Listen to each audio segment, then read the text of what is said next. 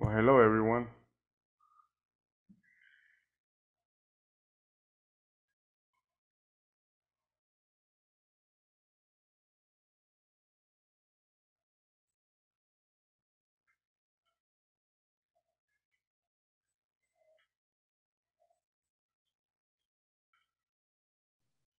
Hello, teacher. Hi, welcome. Nice to have you here. We're going to begin here in a few, maybe, no, we have 1 minute, right? At 8 o'clock. We have about 1 minute left, so get ready. Hope you have your manual ready.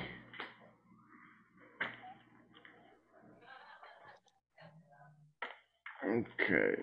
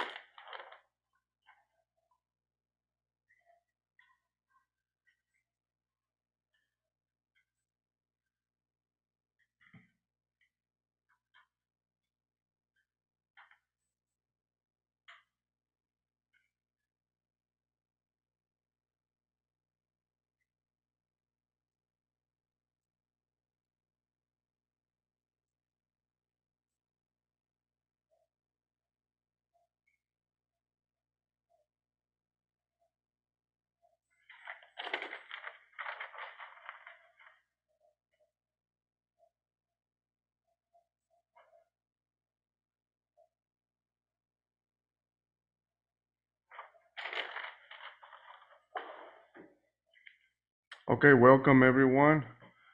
We are about to begin. Okay, I sent some corrections on the activities that we did right before the weekend on Friday. And some of you did pretty good. Did pretty good. Some of you got a little bit lost, right? Algunos se perdieron, incluso no incluyeron el do, el does, que era necesario incluirlos. So we're going to do a small activity, quizás para refrescar un poquito más el do y el does, all right? When we ask questions, especially when we're talking about when we want to solicit information, right? La mayoría anduvo cerca, algunos pienso que uno, dos o tres, no tan cerca, right? Totalmente desubicados con la estructura. O dos cosas, falta de práctica o falta de atención en la clase, una de dos, right? Porque de que se puede, puede. But no se preocupen, do not worry. We will do a little bit of practice today. Let me see. So we can look at something a little bit different. Okay? Small activity, unas cuantas preguntas que tengo aquí. Ready for you. They're fairly easy. ¿Por qué? Because when we talk about do and does, si no aprenden el presente, you will not be able to continue with the past, right?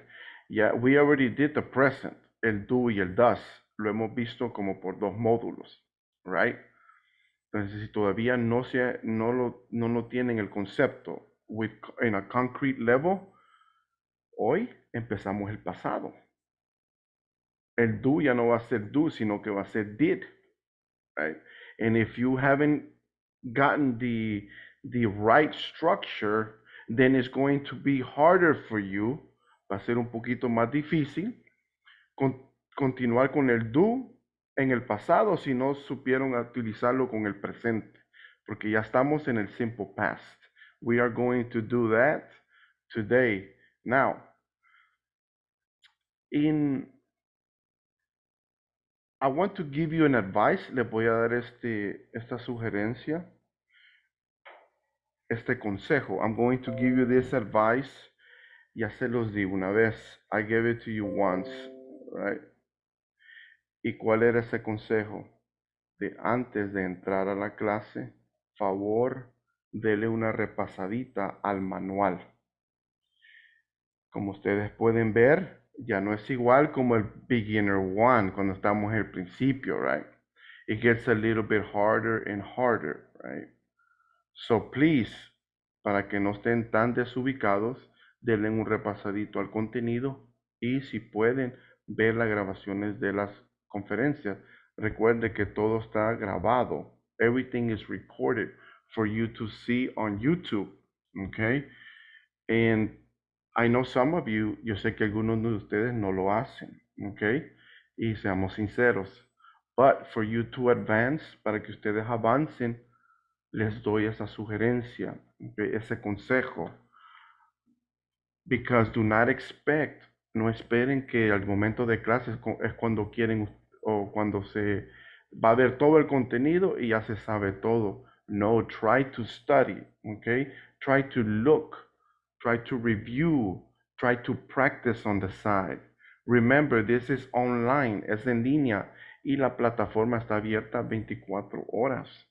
Right? So you can always review it because el contenido que sigue is going to be a little bit more complicated, okay?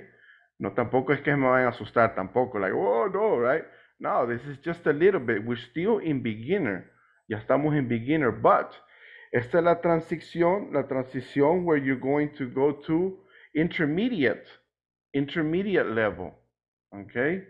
There will not be no more beginner y no hay retraso, right? Al menos que usted me solicite, teacher, pienso que no estoy listo y yo hago la solicitud para que se quede en el mismo módulo, right?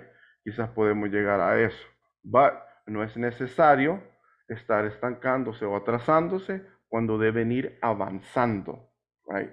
Ese es el propósito de todo y de todo el propósito de la vida, es avanzar, right?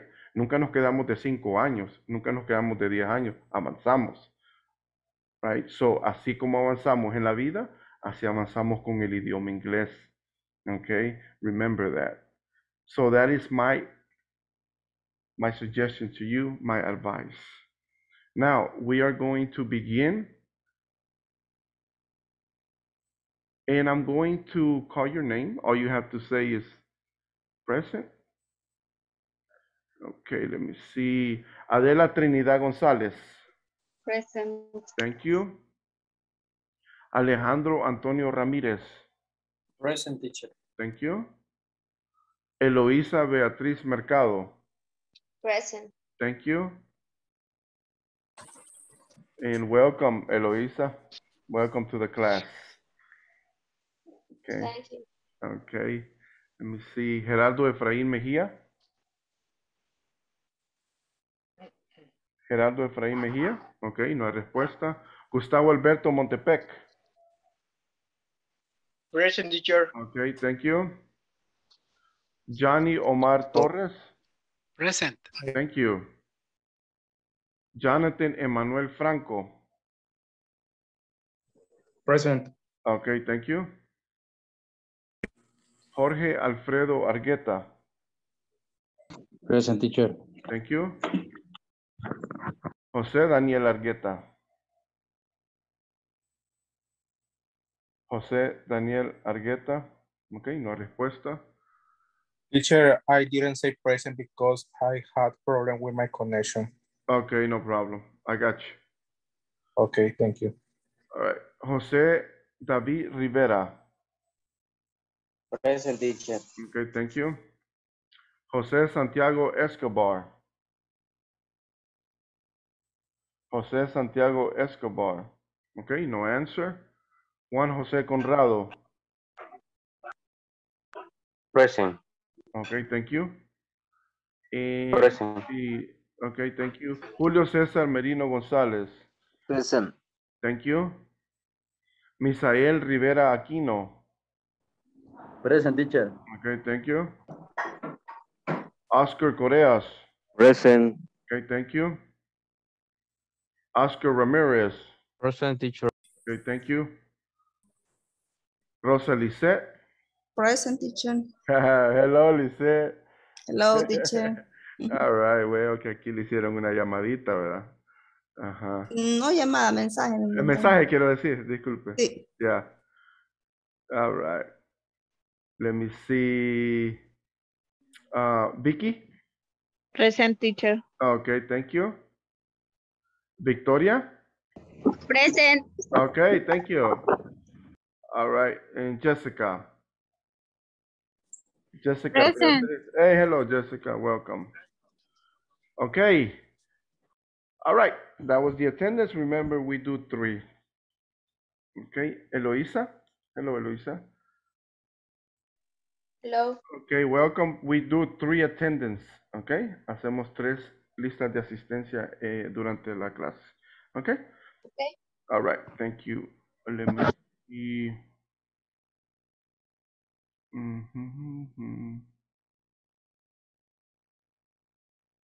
Today is going to be for the extra 10 minutes before I forget, antes que se me olvide. The extra 10 minutes, los minutos 10 al final de la clase, one on one, uno a uno conmigo, sería today will be Jorge Argueta. Okay, so después de la clase se queda 10 minutes. Tomorrow, José Daniel Argueta. Wednesday, José David Rivera. Thursday, José Santiago Escobar. And Friday, Juan José Conrado. All right. Si está para esta semana, the extra 10 minutes. Okay, let me share screen with you.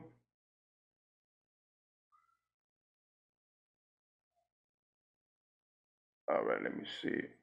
This is what we're going to do. Déjeme ver. Voy a hacer una pequeña a recap before I put the PowerPoint. Antes que ponga la PowerPoint. What did we do Friday? Can someone tell me?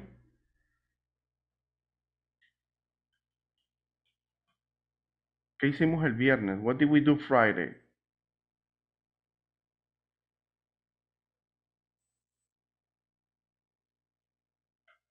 Hmm?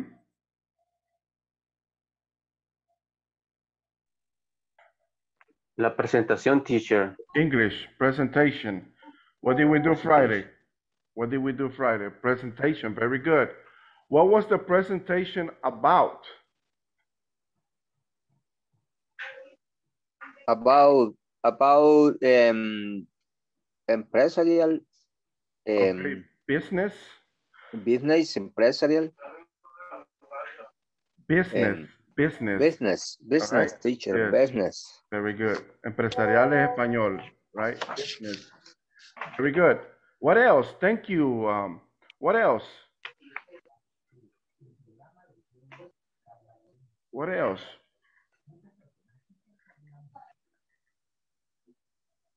Hello? Anyone else? What did we do, Johnny?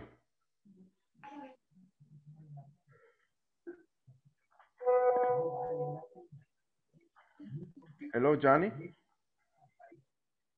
Okay, no answer. Let me see. Trinidad. What did we do? ¿Qué hicimos, verdad? Yes, what did we do? What did Right. we do? Vamos a ver. Let's see. Yes. Write the question. Mm-hmm.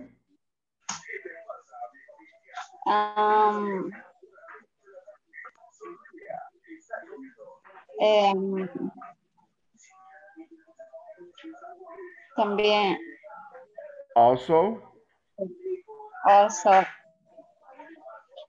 Practice with the Partner, algo así. No. With a partner? Yes, with a partner, right? Practice Okay. speaking. All right. Very good, Trinidad. Thank you. Thank you. Let me see. Teacher, Yes, Johnny?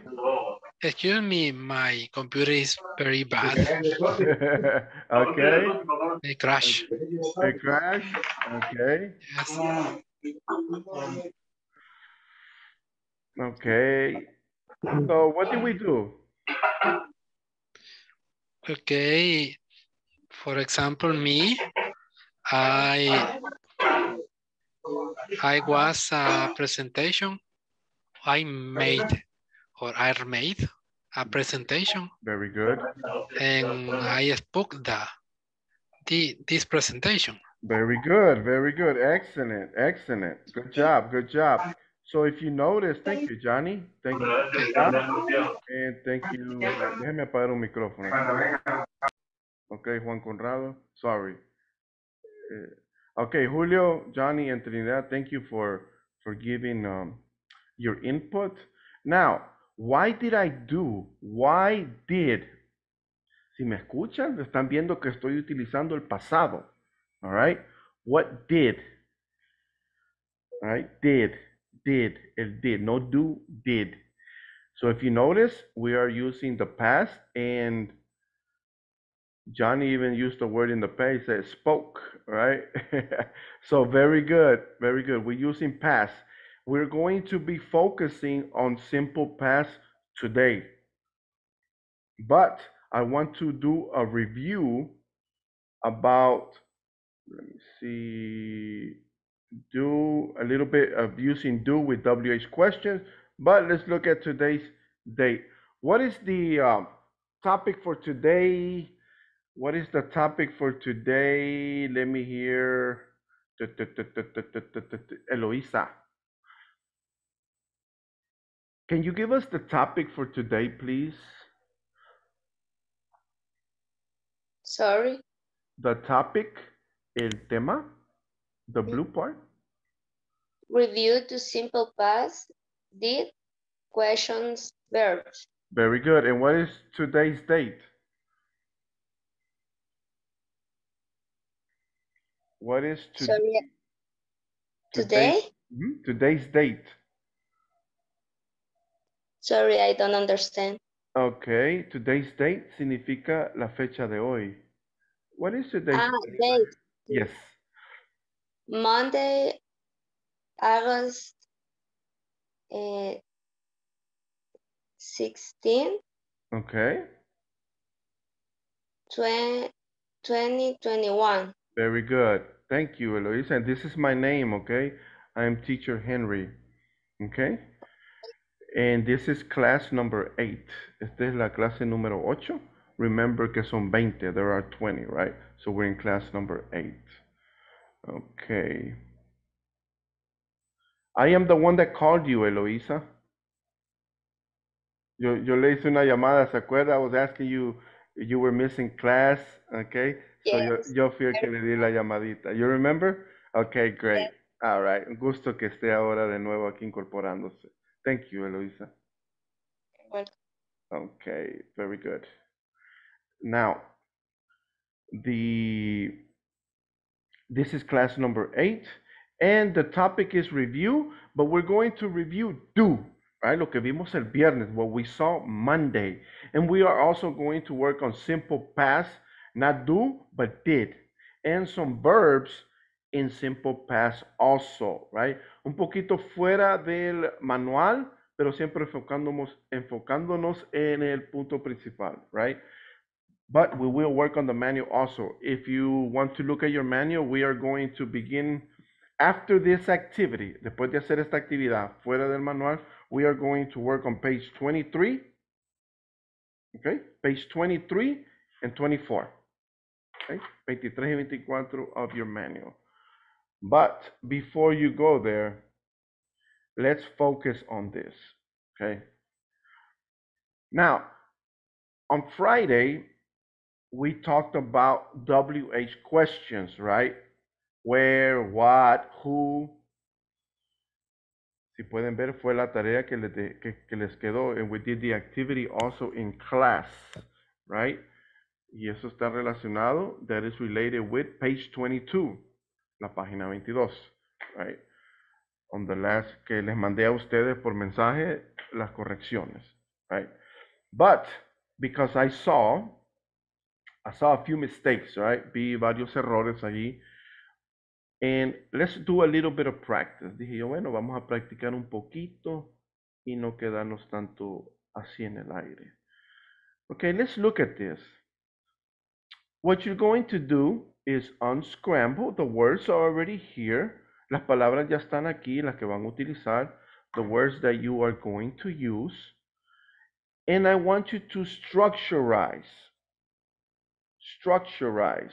estructurarlas, and give a complete sentence.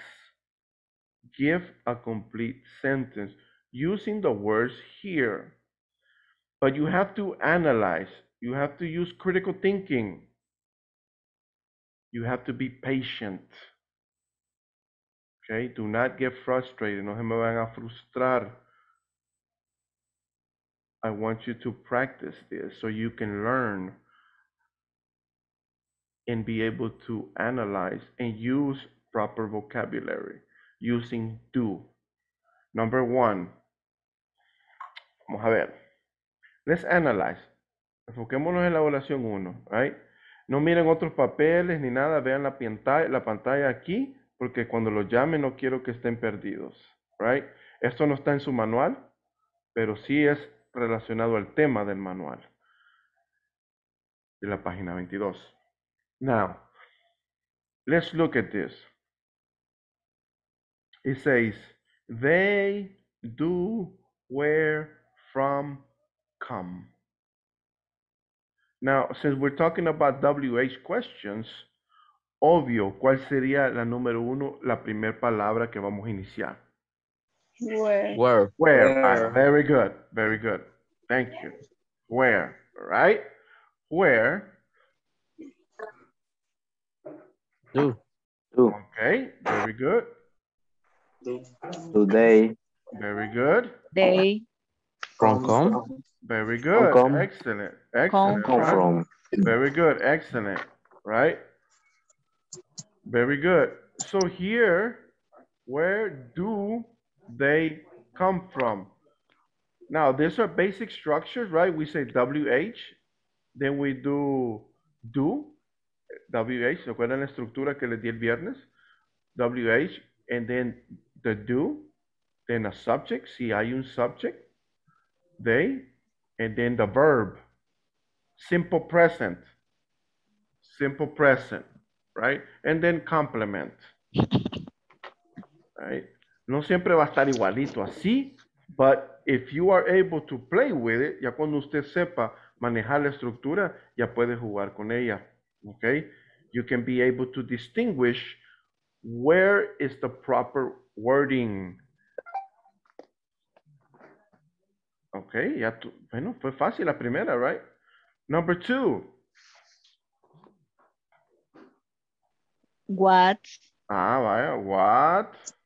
That. Do. She do. Okay. Okay, what does She do. Very good. What does she do?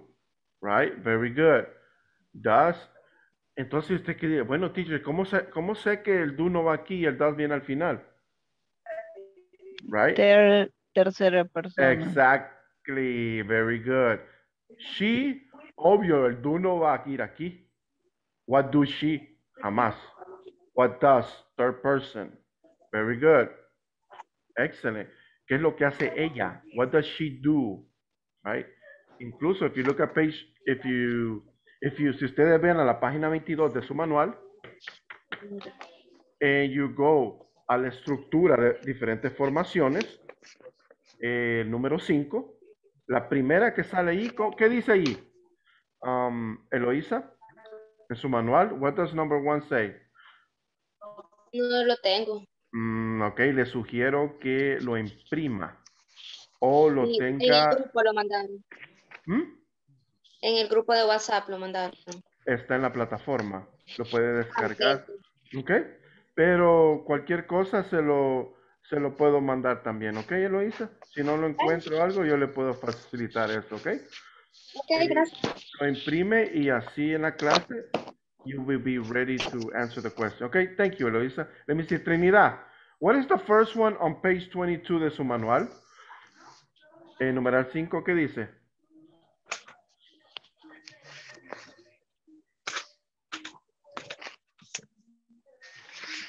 Let me see. Yes. La respuesta. No, la primera. Que dice what al inicio de la página. Ok. What?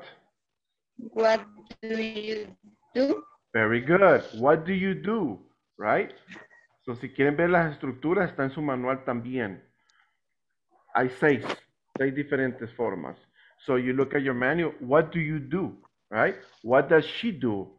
What do we do? What does he do? ¿Qué es lo que hace él, right? ¿Qué es lo que hace el animalito, el perrito, right? O el gato? What does the cat do? What does the dog do? Okay? What does the bird do? Si tienen pajaritos, right? Or parrots. You can use it either way. Number three. When When, very good. When, ¿cuándo? do you Do you? eat breakfast? Very good. Breakfast. Very good. Breakfast. Excellent. Very good. When do you eat breakfast? When do you Eat breakfast. when do you eat? Eat. Alguien lo está repitiendo y lo estoy escuchando. Eat. La persona que lo está repitiendo. Very good. When do you eat breakfast? All right. Now, what about number 4? Let me see. Voy a empezar a llamar a personas. I will start calling on people. Number 4.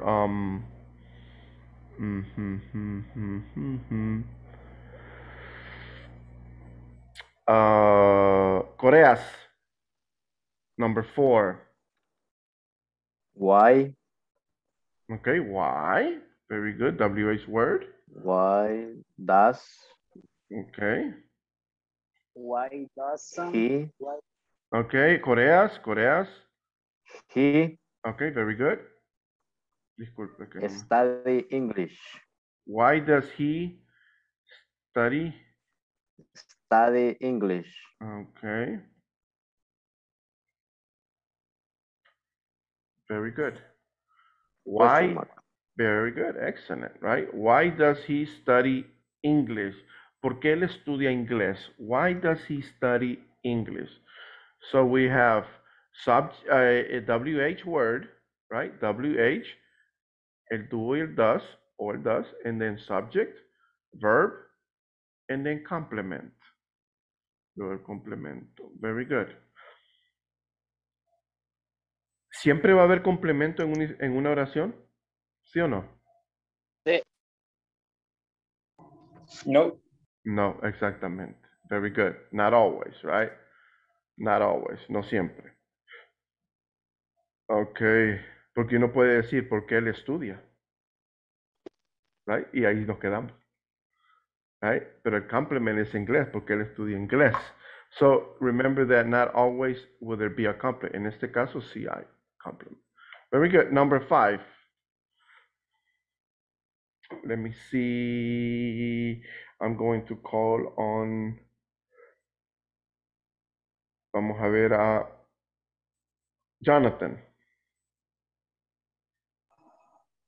How many?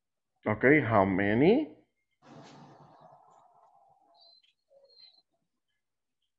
Do you? Do Okay. you? How many do you? Vamos a ver. Read How many do you read? books per year? Books Per year.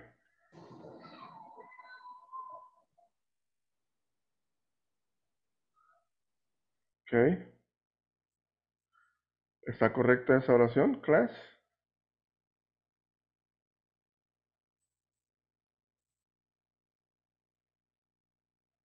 Is that correct? How many do you read books? Teacher, I think in books is fear. Okay, entonces, ¿cómo sería, Julio?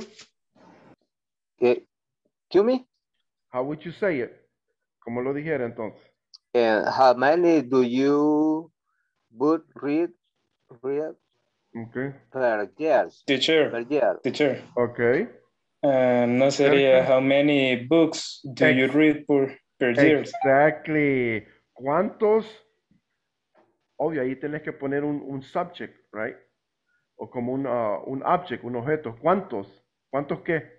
¿Cuántos libros Ah, lees? very good. Entonces sería how many books? Books. Books. How many books? ¿Cuántos libros lees tú por año? Se oye mejor, ¿verdad? No es que cuánto Yeah. lees libros por año, ¿verdad que no? ¿Cuántos libros lees tú por año? Very good. Very good. If you notice, how many después del WH word no viene el do, sino que viene un object, un objeto, para que le dé como sintonía a la oración. Very good correction, Jonathan, right? As you can see, no siempre es que así tiene que ser la estructura y así vamos a ir colocando las palabras. A la vez que uno ya sepa la estructura, como les dije, ya uno puede ver y manobrear o manipular las palabras para que ya uno las coloca y tengan sentido. Good job, Jonathan. Miraste el error ahí, right? Very good. Very good. Now, how many books do you read per year, right? ¿Cuántos libros tú lees por año? Very good. Good job, Jonathan. All right. Number 6. I'm going to call on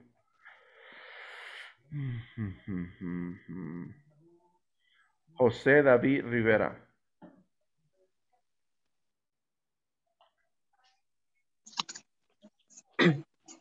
How much? Okay, how much?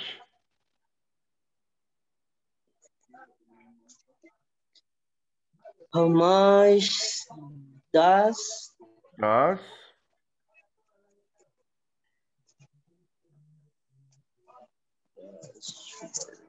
does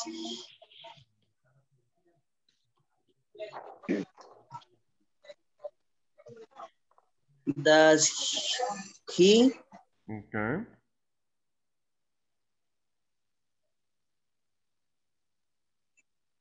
when sure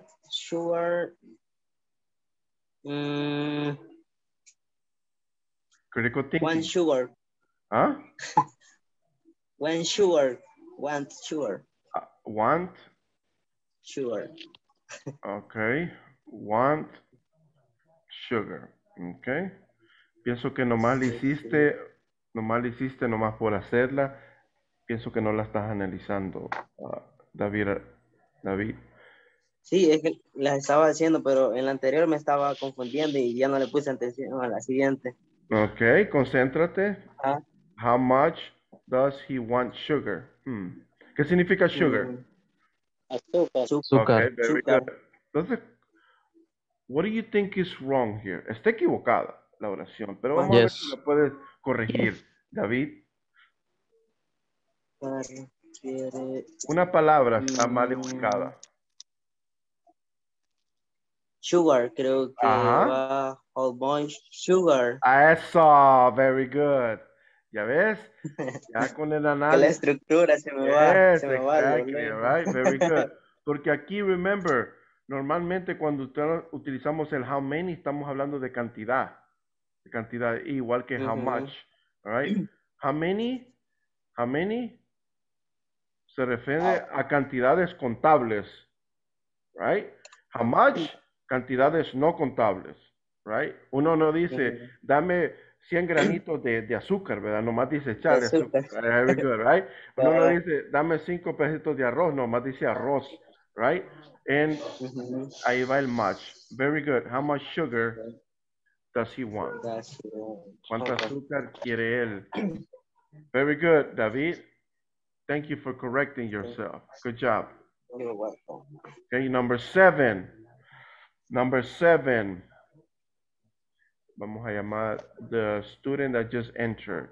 Eloisa, number 7.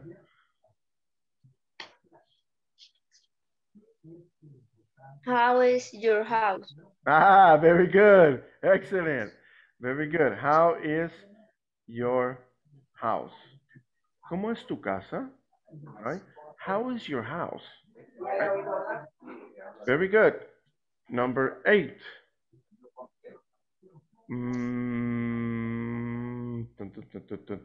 Alejandro.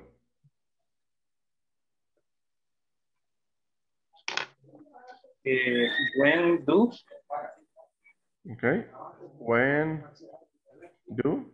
they Okay. play soccer? Very good. When do they play soccer? ¿Cuándo juegan ellos fútbol, right? When do they play soccer? Very good. Number 9. Let me see.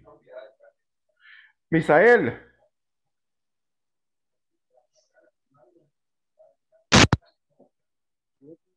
Hello, Misael. Can you do number 9, please? ¿Cómo?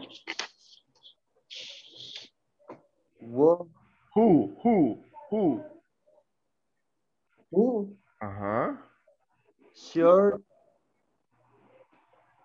dailies read. Okay.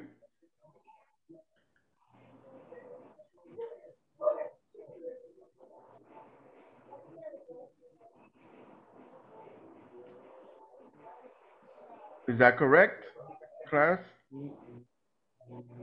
Sería who Who reads? All right, very good. Short tales. All right, yes.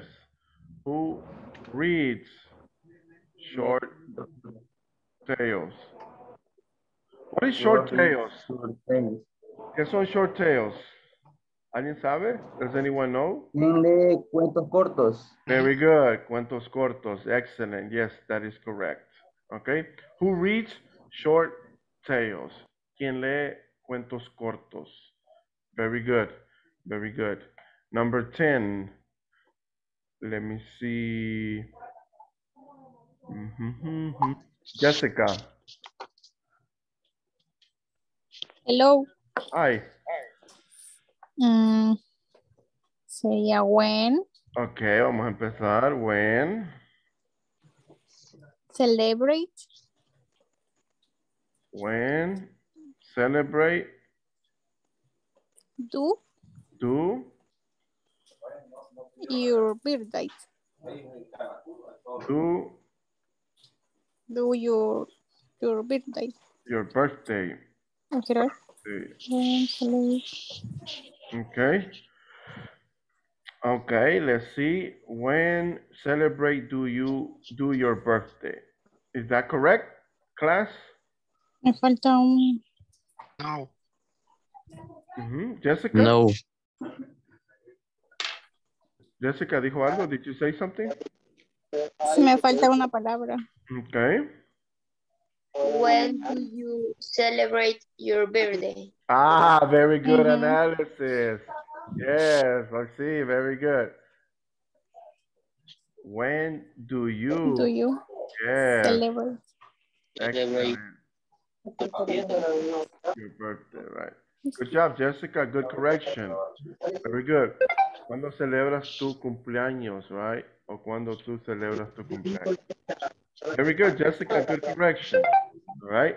This was a little bit of practice using do in a little bit of structure so you can practice. Get a little bit. Voy a apagar el micrófono, Escobar, por favor. Sí, y aquí también, a Julio. No sé quién tiene el micrófono encendido, pero se oye mucho ruido. Teacher, All sorry, right. sorry. All right. No problem. Puede leer su WhatsApp, teacher, que tengo inconveniente ahorita, no sé si me apoya ahí, please. Okay, let me see. Su WhatsApp. Déjame leer.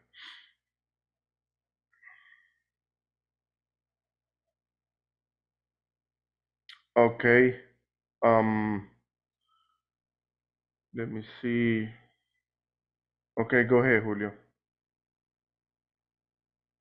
WhatsApp. Thank you, teacher. Thank Okay. you. Gracias. No problem. Gracias. Okay, no problem, Julio. Let me see.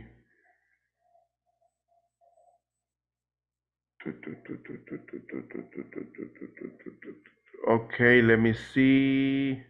Okay, class. Now you practice a little bit with WH words, right? Esto estaba relacionado con lo que hicimos el viernes. Now to the main topic for today.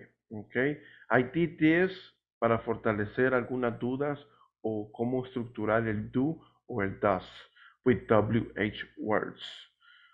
Practice, si lo practican, como pudieron ver hoy, I think you did very well. Incluso los errores se pudieron corregir. So, let's continue. I think you did very good. Very good job. Now, the next topic.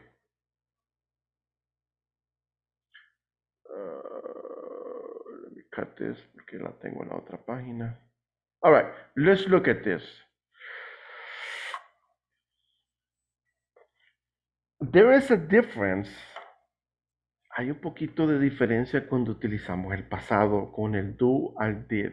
Okay?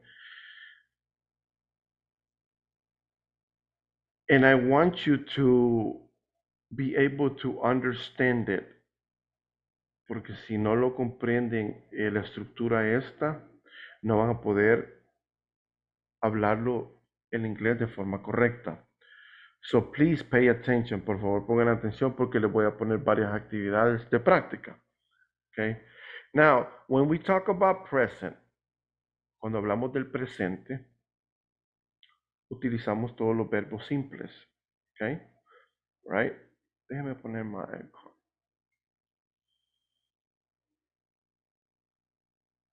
If you see here, you live in Spain. Tú vives en España. You don't live in Spain. Tú no vives en España, right? You see the verb, se queda igual. Ahora con el do, ¿vives tú en España? El verbo se queda igual, right?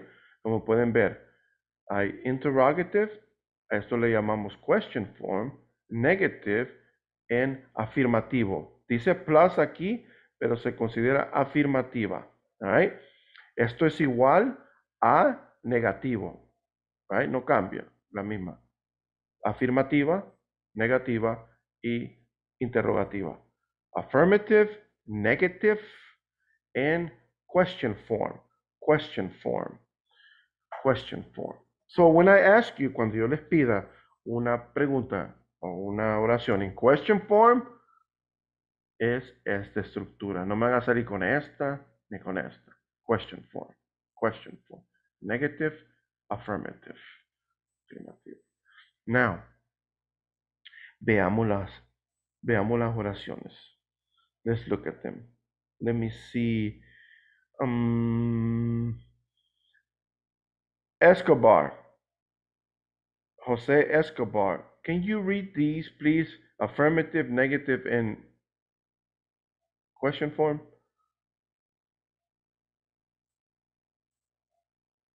Okay. La respuesta. Oscar Ramírez.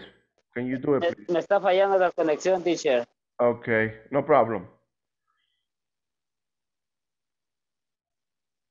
Pero sí quisiera Okay. ahí interactuar. Okay. Te estamos esperando, José. Dale. Dale con todo. No problem. You. Según lo que está con el color rojo. No, que quiero es que me lean las oraciones, Escobar. You. You live in Spain. Very good. Now negative. You don't live in Spain. Very good. Now in question. Do you live in Spain? Very good. Excellent. Right? Excellent. Good job.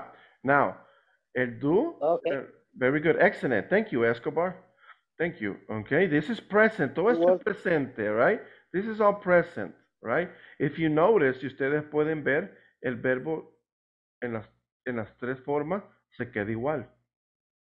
Live, live, live. Veamos el pasado. Eloísa.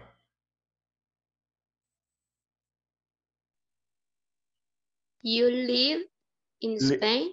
Lived. Lived. Okay. You lived in Spain? Okay. You didn't live in Spain? Did you live in Spain? Very good. Excellent, Eloisa. Good job. Now, if you notice, si ustedes notaron, hey, teacher, aquí cambió el verbo. Yes, porque ya no estamos en el presente simple, estamos en el pasado simple. ¿Ok? Simple past. Dice aquí past. Pero le pueden poner, si están tomando nota, simple past o pasado simple. The verb changes. El verbo cambia. Tú vives en España, tú viviste en España. Notice, el verbo cambia. Cuando lo hacemos en negativo, aquí es donde tienen que poner atención. El verbo principal es live, ¿verdad? El verbo principal. Pero cuando lo hacemos de negativos, ponemos el did. El did. You didn't live in Spain. Tú no viviste en España. Okay? So, el did automáticamente, ese verbo se convierte en pasado. De do a did. Por lo cual, el verbo principal no se cambia. ¿Ok? No vayan a poner you didn't y luego me van a poner el verbo como está aquí en el pasado, aquí, lived, porque no es así. ¿Ok? No se puede, jamás, nunca. Lo que se cambia es en forma negativa utilizamos el did. Y eso automáticamente absorbe la responsabilidad que la oración ya está en pasado. El verbo automáticamente se enlaza con el did y como decimos, véngase conmigo, right? Vamos al pasado. Automáticamente la oración es past. Okay?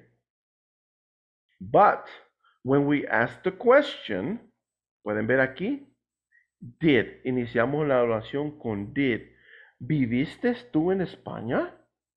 Right? Did you live in Spain? Y aquí que dice, do you live in Spain? ¿Vives tú en España? Y aquí, ¿viviste tú en España? Past. We use did. Notice that the main verb se queda igual.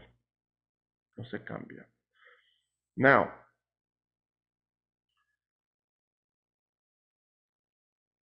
here we're talking about third person. Present. Tercera persona. He. Oscar Ramirez.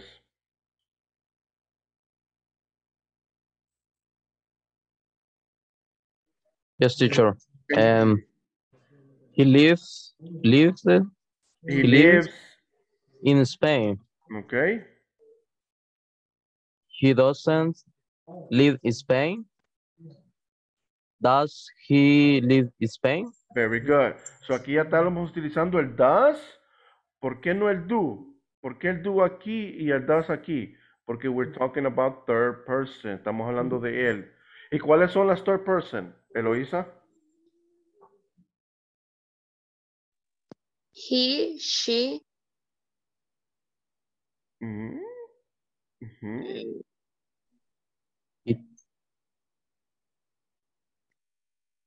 Ahí le ayudaron un poquito. It's very good, excellent, right? Fue Oscar Ramírez, right? Para que sepa, para ayudar ahí un poquito. Right? Sorry. Very good, but thank you for helping Eloisa, right? All right, ella está en el grupo de nosotros, así es que bienvenido una vez más. So, he lived in Spain. In the past that he lives in Spain, okay? aunque es tercera persona, el verbo siempre tiene en el pasado, en eso sí les voy a decir. Cuando hablamos del pasado, no se preocupen de third person. Eso es lo bonito del pasado, right?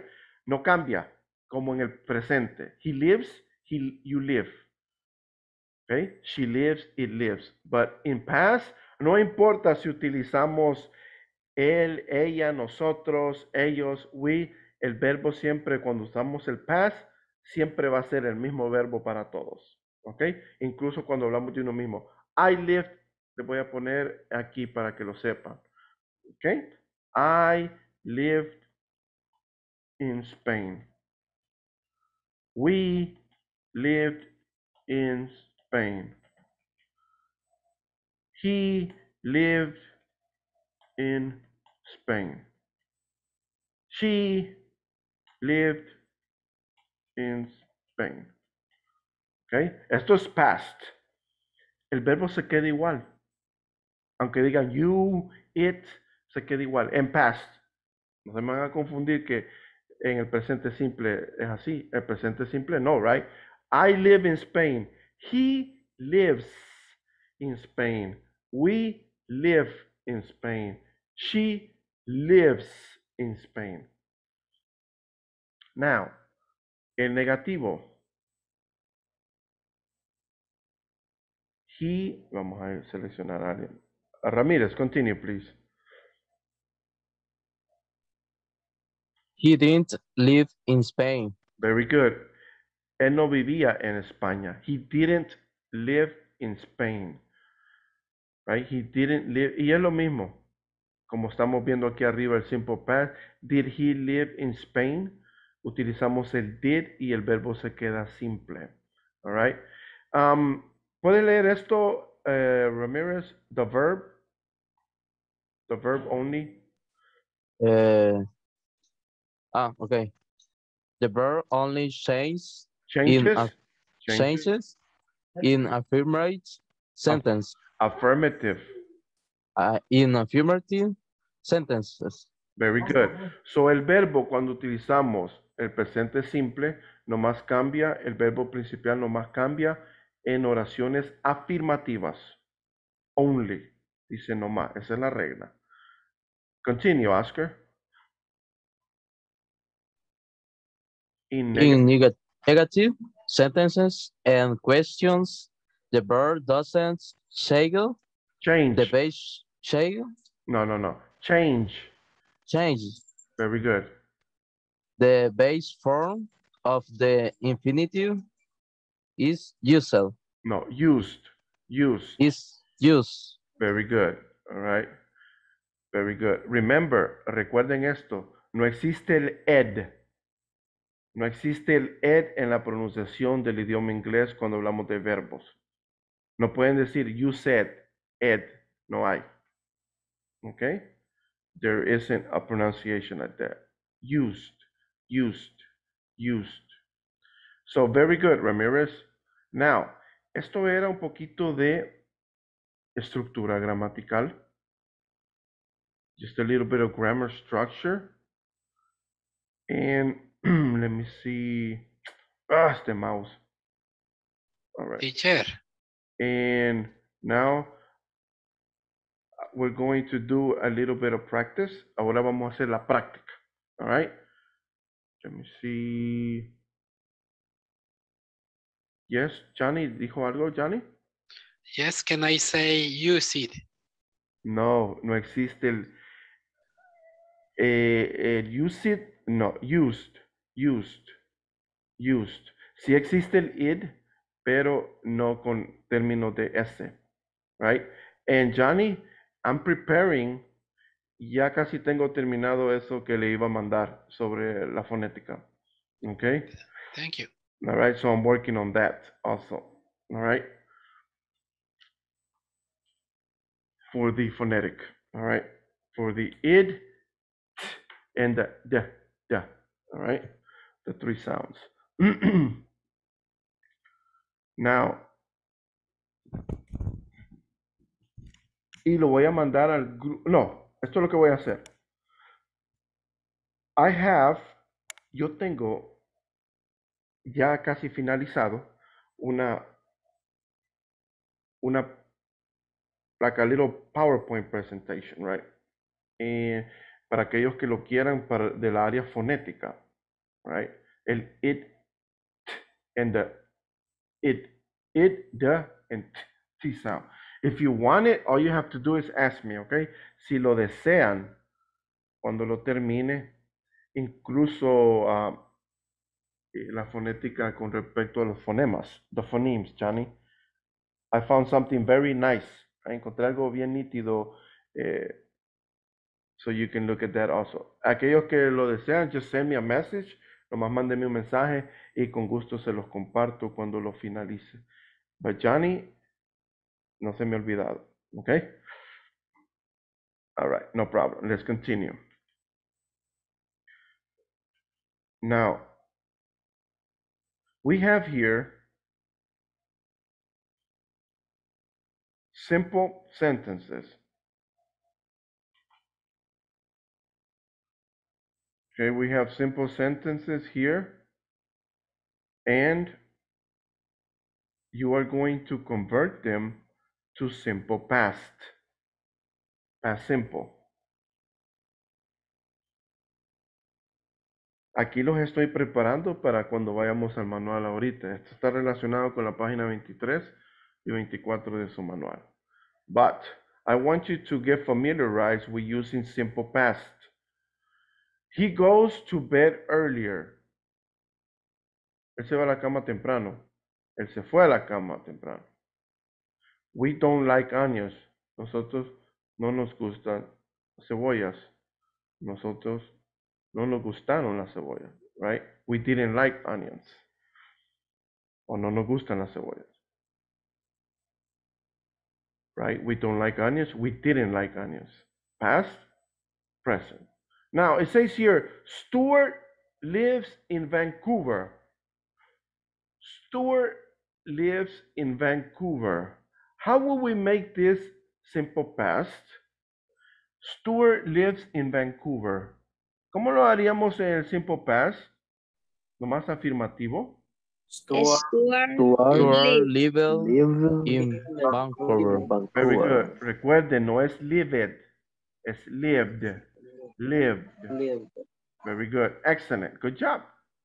Stuart lived in Vancouver. Very good. Stuart lived in Vancouver. Excellent. Number 4. Voy a llamar a Lisette. No la he escuchado.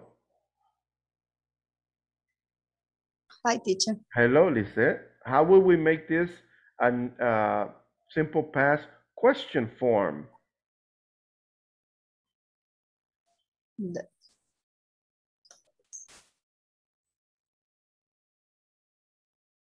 Ay, no sé, teacher. Okay, lo acabamos de ver. All right. Let me see. Vamos a ponerlo aquí de nuevo.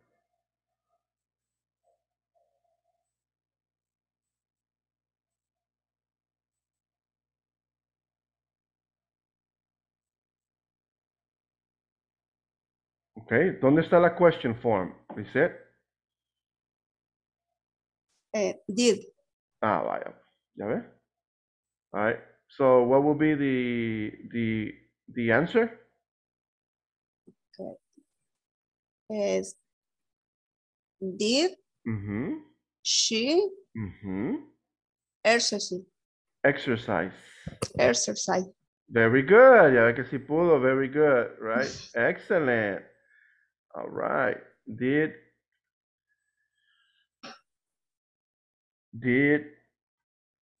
she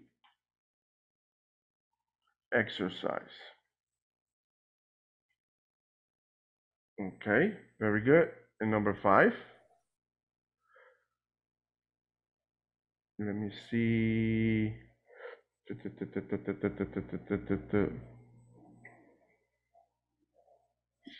Remember that some of these verbs, algunos de estos verbos los van a tener que buscar y ver cómo se escriben en past, right? In simple past. So you have to do a little bit of analysis, right?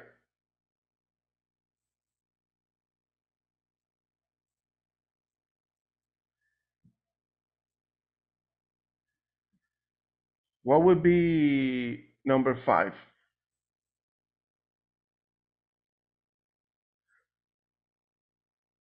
Who wants to do number? Vicky.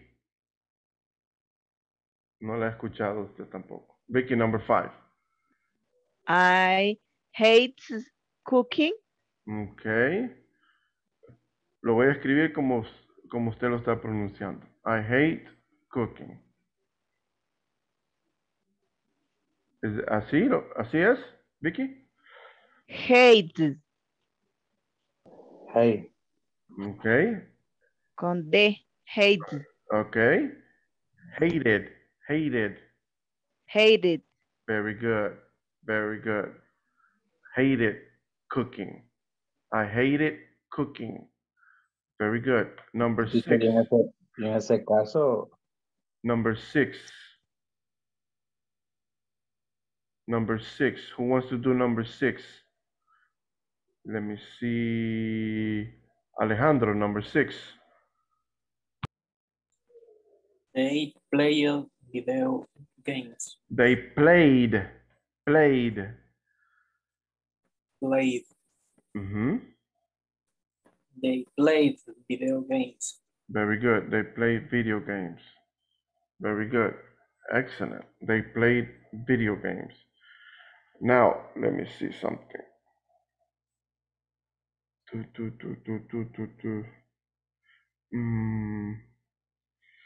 ¿Dónde está aquí? Se me olvidó.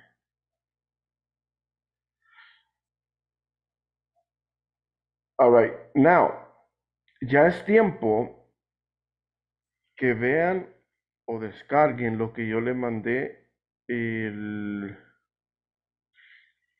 10 de agosto. Right? Ahí les mandé yo una lista de verbos. Son 1000. Right? So you have verbs in all tenses, so you'll be able to see how it's written, right? Algunos son regulares y algunos son irregulares. So please, ya que estamos en el tema de simple past, los verbos cambian. So you have to be able to know them y distinguirlos y pronunciarlos. Number 7. Number 7, Trinidad.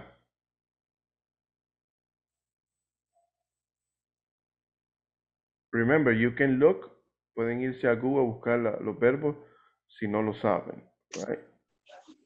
He knows. Trinidad? He known. Known, okay. He known. ¿Así? Yes. Okay. All right. Okay, class, is that correct? No. Okay. Entonces, ¿cómo sería? He's named the answers. Okay, ¿cómo? Repeat. Is snail? Spell it, please. Spell it. Q M. Okay, vamos a deletrar lo que usted me está diciendo. Q. Pardon. Sorry.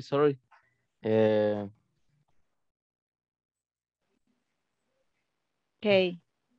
K. Okay, come on, el abecedario, ya es tiempo, right? K. N. N. E. Okay.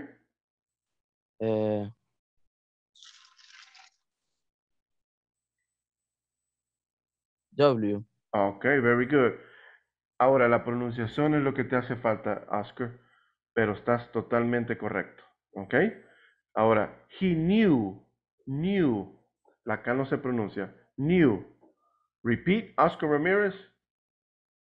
He knew the answers. Answer, no lleva S. Sorry, the answer. Very good. He knew the answer, right? Él sabía la respuesta. He knew. Trinidad, lo que usted me dio fue el past participle, right? El participo pasado, known. Pero aquí estamos en el simple past. Simple past. Esta es el past participle. Participo. No es el simple past. He knew the answer. He knew the answer. Very good. Este es el past de no. Right. Él sabe la respuesta. Él supo la respuesta. He knew. Estos se le llaman irregulares, como pueden ver. Totalmente cambian el verbo. No es que nomás le agrega la ed al final. ¿Ok? Es irregular. ¿Y cómo sabemos si son regulares? Les voy a ser muy sincero y franco. Se los tienen que aprender de forma como de práctica, memorizárselos, porque no hay como decir una estructura que diga, de esta forma saben uno si es irregular or not. ¿Ok? So please review. Ahí en el grupo les mandé un listado con verbos irregulares que les va a ser muy útiles para esta unidad. For this module. Number 8. Number 8. Who wants to do number 8? Juan José, teacher. Okay, Juan José. Y yo le encontré, I forgone his name. Okay, can you spell it, please? F-O-R-G-O-T. Very good. Excellent. Excellent. Good job. I forgot. Se me olvidó su nombre, right? His name, el nombre de él, right? His name. I forgot. Study. Okay. So, They forgot. didn't. I forgot his name. Very good. Number 9. They didn't. Study. Eloisa, is that you? ¿Es usted, Eloisa? Hi. Sorry. No problem. All right. Pero veo que está poniéndole a la clase. Muy bien. Me agrada eso. Dele, Eloisa. Iba bien. Okay. They didn't study history. Very good. They didn't study history. Very good. Very good. Excellent. They didn't study history. Ahora, ¿cómo supo ella de esta estructura? La acabamos de ver. Les di 20 minutos de estructura anterior de esto. Very good, Eloisa. Good job. Yeah. Excellent. Number Thanks. 10. No problem. Thank you. Let me see. Number 10. ¿Quién quiere ser la número 10 que no ha participado? Johnny? Go ahead. Me, teacher. Yeah, go ahead, Johnny. Okay, excuse me, my internet was down. Okay. I hope it's running good, right, Johnny? Yes. All right. Can you give me the answer for number 10? Yes. Did they drive? Very good. Did they drive? Very good. Did they drive? Excellent. Como pudieron ver en la número 9, el verbo es study, ¿verdad? Verbo principal. Pero no lo cambiamos porque pusimos el did antes. Bueno, Eloisa, right? She gave us the right answer. Didn't. In negative, right? In negative. Entonces, si tomaron nota de esto que les dije, no negativo, y la regla, no se van a equivocar nunca, jamás, si toman esta estructura. All right? So I hope you write it. Espero le escriban, le tomen captura o algo, porque ya es hora de irnos and do a little bit of manual al manual. All right, so get ready. Go to page 23. Uno a la página 23 of your manual. Ahora, para algunos que digan, teacher, ¿por qué no practicamos algunos verbos en el pasado y la pronunciación, right? ¿Quisieran algunos hacer unas prácticas con los verbos en el pasado, en pronunciation? Yes. All right, Yes. darles como unas 16 actividad, 16 oraciones así. Aquí tengo una pequeña, right? Pequeña actividad. I have it here, right? Aquí está. Los verbos simples y a la par los verbos en el pasado. Y les daría toda la pronunciación apropiada. But we will do that. Con esto cerraríamos y si tenemos tiempo. Si no, pues mañana lo podemos hacer, no hay ningún problema. All right. Let's see.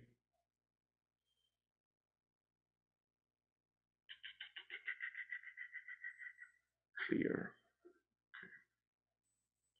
Okay, let's go to page 23 of your manual. En la página 23 de su manual. And let's see.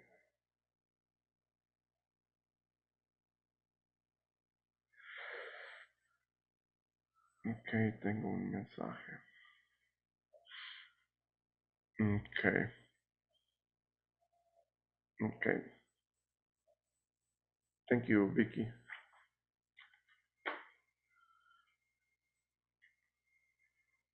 I'm going to take the attendance list, right?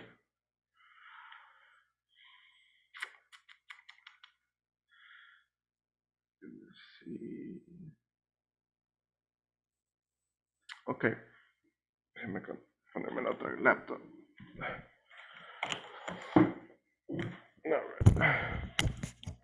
Okay, this is going to be the second attendance. La segunda lista de asistencia. When I call your name, just say present. Adela Trinidad González. Okay, thank you. Alejandro Antonio Ramírez. Present, teacher. Thank you. Eloísa Beatriz Mercado. Present. Thank you. Gerardo Efraín Mejía. Present. Thank you. Gustavo Alberto Montepec. Present, teacher. Thank you. Johnny Omar Torres. Present. Okay, thank you. Jonathan Emanuel Franco. Present. Thank you. Jorge Alfredo Argueta. Present. Thank you. José Daniel Argueta. Present. Okay. Let me see. Teacher. All right. José David Rivera. Present, teacher. Okay, thank you. José Santiago Escobar. Present, teacher. Okay. Juan José Conrado. Present. Thank you. Julio César Merino González. Present. Okay, thank you. Misael Rivera Aquino. Misael Rivera. Okay, thank you. Oscar Correas. Present. Thank you. Oscar Ramirez. Present, teacher. Thank you. Rosa Lisette. Present. Thank you. Vicky. Present, teacher. Thank you. Victoria. Present. Thank you. And Jessica Fuentes. Present. Okay, thank you. Johnny? Did you listen me? Yes, I did. Oh, okay. Okay. Thank you. All right, no problem. All right, great. Let me see. No lo puedo creer. Yes, excellent. All right. 100% de asistencia. Very good. Excellent. 20 students plus me, 21. Excellent. 100% de la clase. All right, great. Now, I want you to analyze. Quiero que le den una vistadita. Les voy a dar 1 minuto, 2 minutos que analicen la página 23, page 23 and 24. Okay. Quiero que le den un repasadito. Right? No los quiero agarrar como, wow, y estos son nuevos temas, aunque ya los tocamos aquí. But I want you to do the reading. Because remember, this is based Inglés para el trabajo. Right? So I want you to, I'm going to give you like 2 minutes to just scan it. Le den una escanadita, vean el contenido. Get familiarized with the content. Okay? Unos 2 minutes.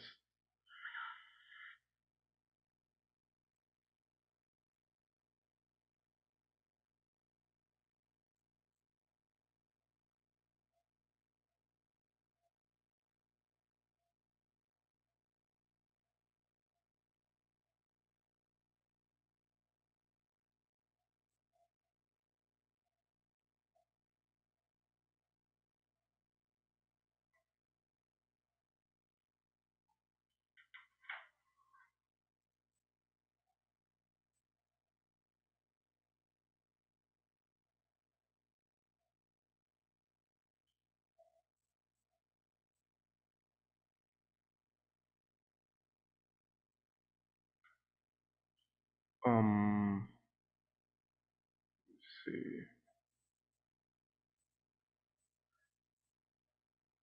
Eloisa.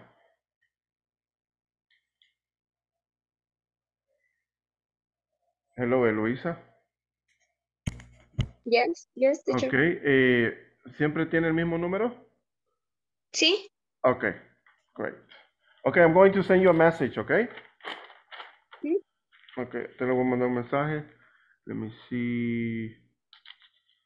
Okay, mismo número.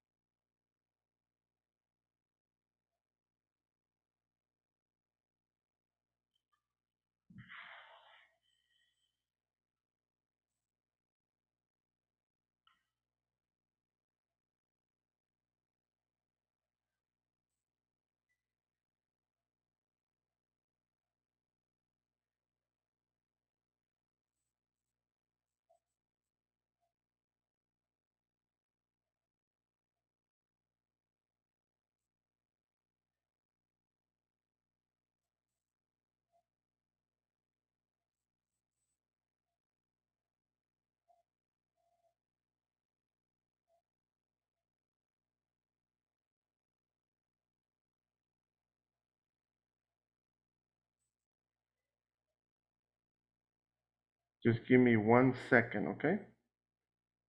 Let me see.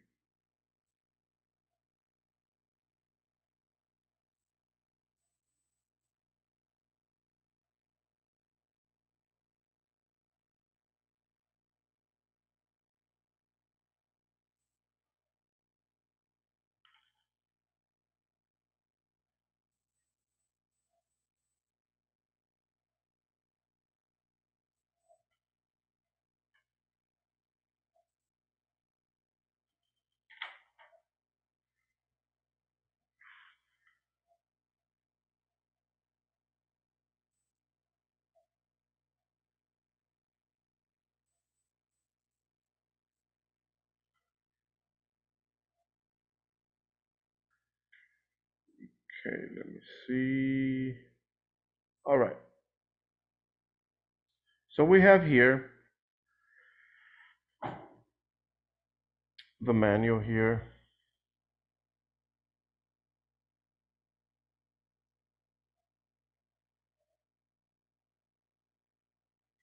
And I want you to read. Let me see. Who wants to read? Lisette.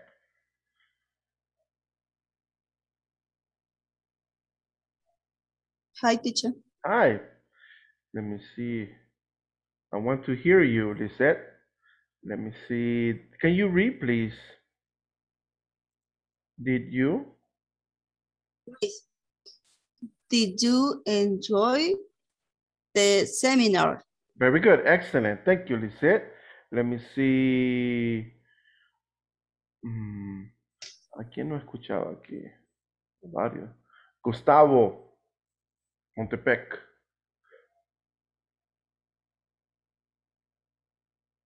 Gustavo Montepec. Hello, teacher. Ok, ¿puedes continuar, por favor?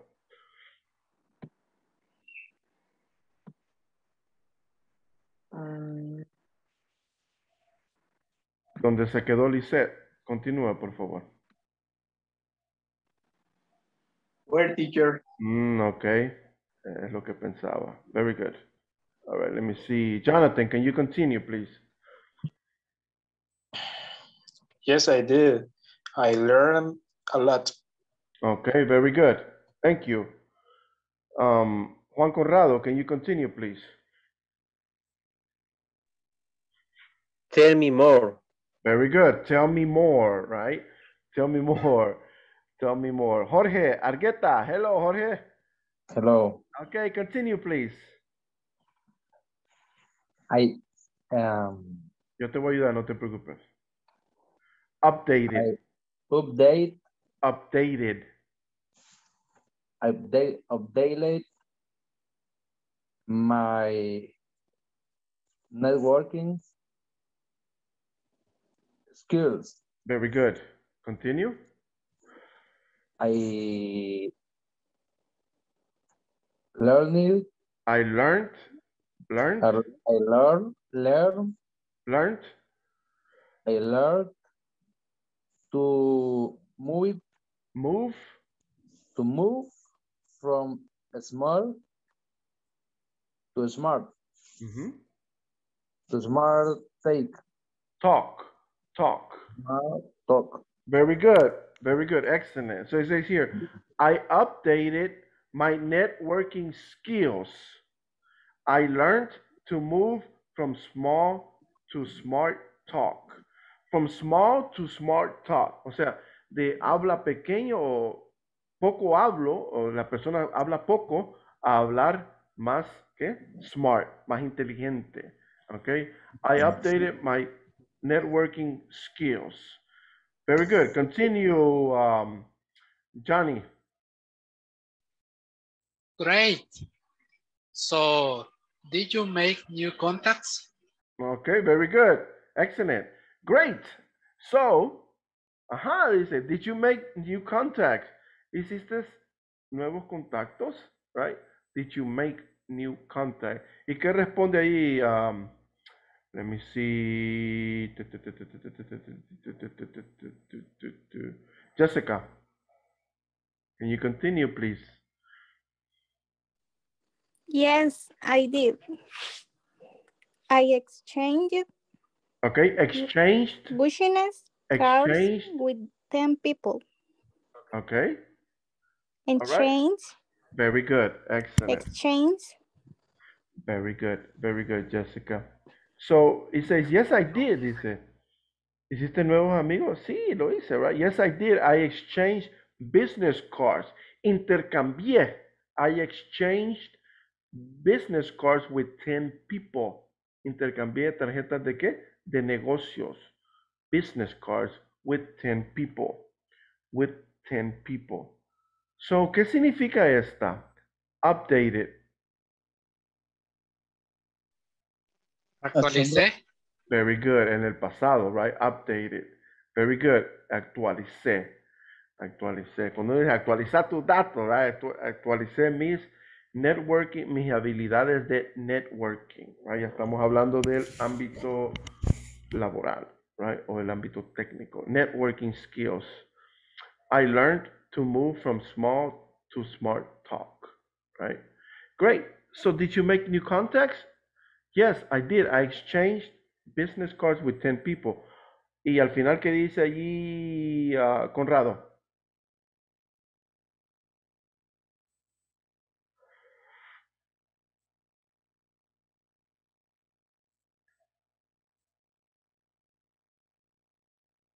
Ok, no hay respuesta. José Argueta. Awesome. All right, very good, right? Awesome, right? Yeah, como decir, excelente. Awesome, right? Hay varias palabras que podemos decir nosotros en nuestra cultura como esa, right? Excelente, excelente, o otras, right? Awesome significa, right?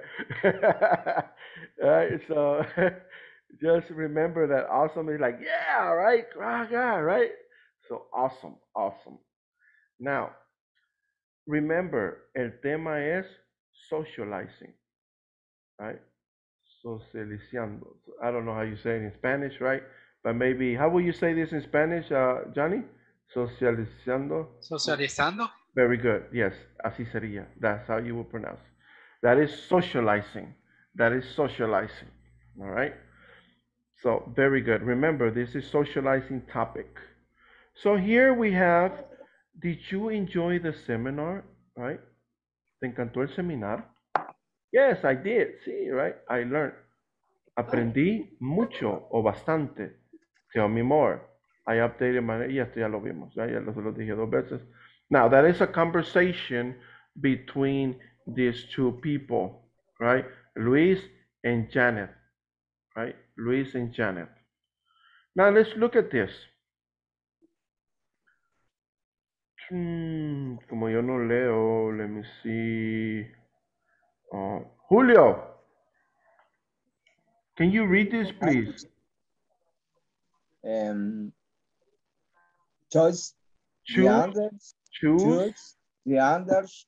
Answer Answer To to the question. Compare with a partner. Compare with a partner. Okay, with a partner, right? Compare with a partner. All right, very good. Choose the answer to the questions. To the questions. Compare with a partner. So aquí lo van a hacer individualmente. You're going to do it individually. And this is short answers, okay? Respuestas cortas. ¿Se acuerdan cuando decían, yes, I do, no, I don't? Aquí ya vamos a utilizar el did or didn't. Vicky. Yes, teacher. Okay. Vicky, can you read number 1, please? Nomás la pregunta. Did Luis go to a seminar? Okay, very good. Thank you, right? Thank you. Did Luis go to a seminar? All right, let me see. Did Luis go to a seminar? ¿Fue Luis a un seminario? Yes, he did. Okay, very good. Or no, he didn't, right? Or, No, he didn't. No, he didn't. so, which one is the answer? ¿Cuál sería la respuesta? No, he didn't. No, he didn't. Okay. All right, very good, very good. ¿Por qué sería que no, he didn't? Because he has a question about the seminar. Okay, he asked a question, right? Él preguntó la pregunta. He asked a question about the seminar, right? Fue Luis el que le preguntó a Janet, right? Fue Janet la que dijo, yes, I did. So fue ella la que fue, right? So Luis fue al seminario. No, he didn't. No, he didn't. Ok, so ya les hice la primera, ya la hicimos aquí en grupo. Ahora ustedes van a hacer 2, 3, and 4. 2, 3, and 4. Quiero que escriban la pregunta 2, 3 y 4 y me la manden a mí personalmente. Con su nombre, recuerden. Como siempre, right? With your name.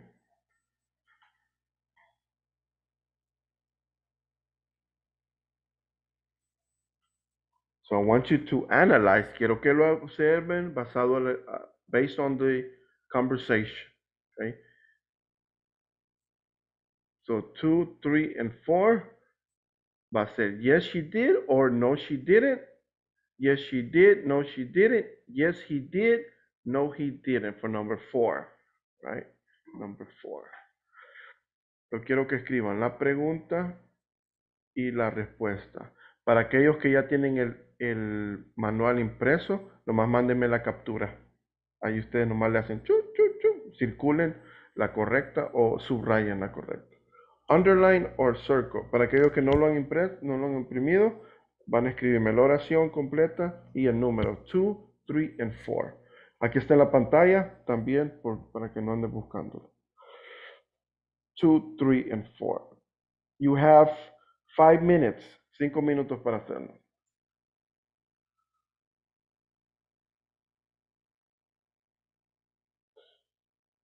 When you finish, si ya terminaron, then you can look.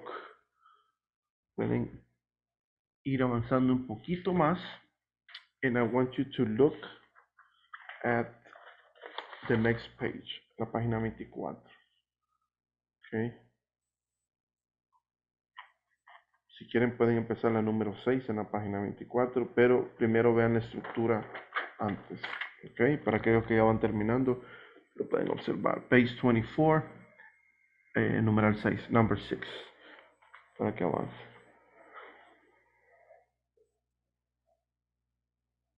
Let me see.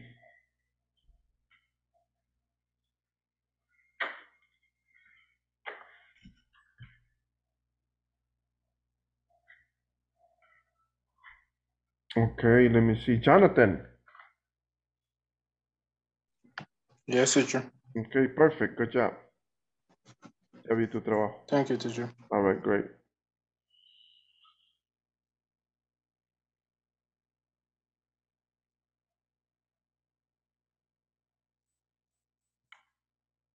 Vicky. Yes, teacher. Excellent. Thank you. All right. Ya ven que es más fácil cuando ya tienen el manual impreso. Good job.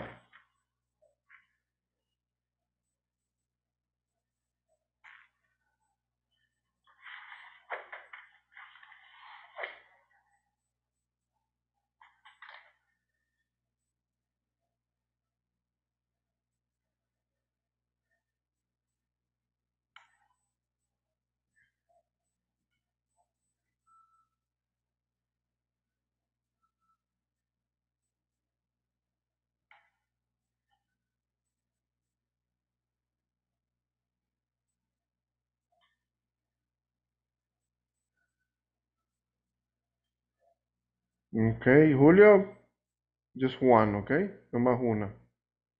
Just one mistake.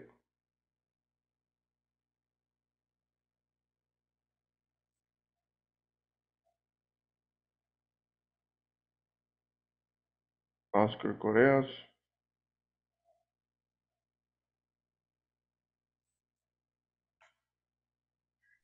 Teacher, Yes.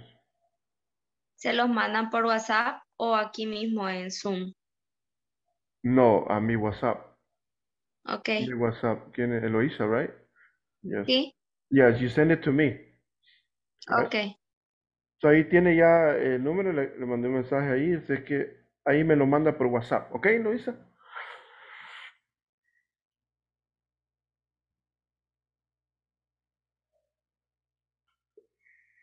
Sí.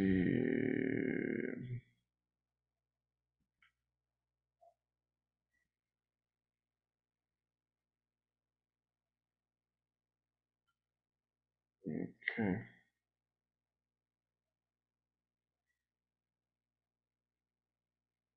All right. Veo que la mayoría está fallando la misma.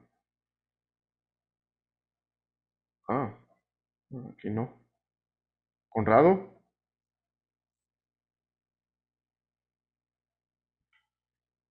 ¿Conrado?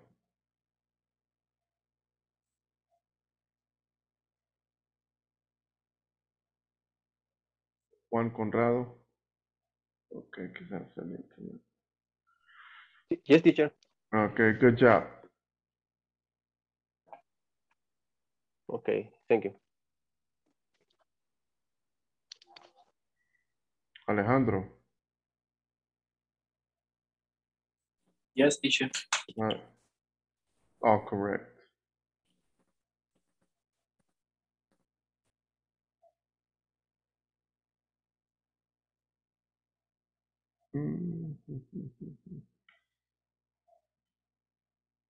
Jorge.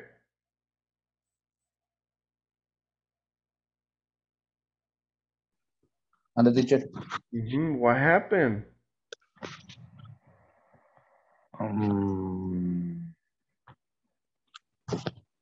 Remember que las respuestas están basadas aquí, a lo que está escrito aquí arriba. All right.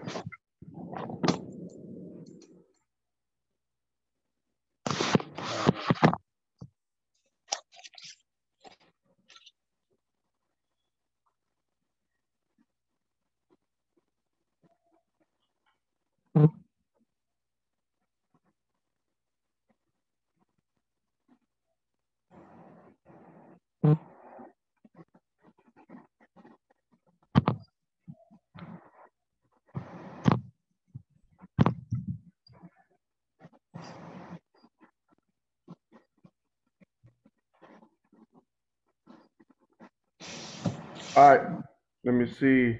Let's, all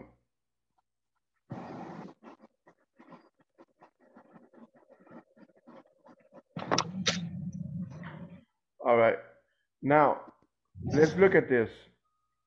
Number 2.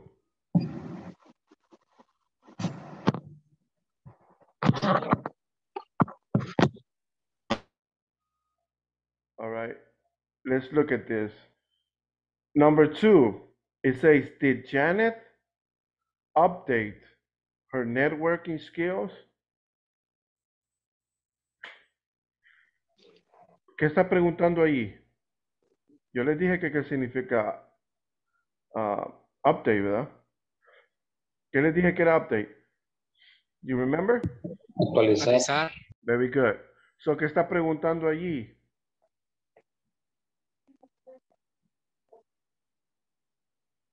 Que si Janet, dice que si Janet actualizó sus habilidades de networking. Right? ¿Qué es lo que dice Janet aquí?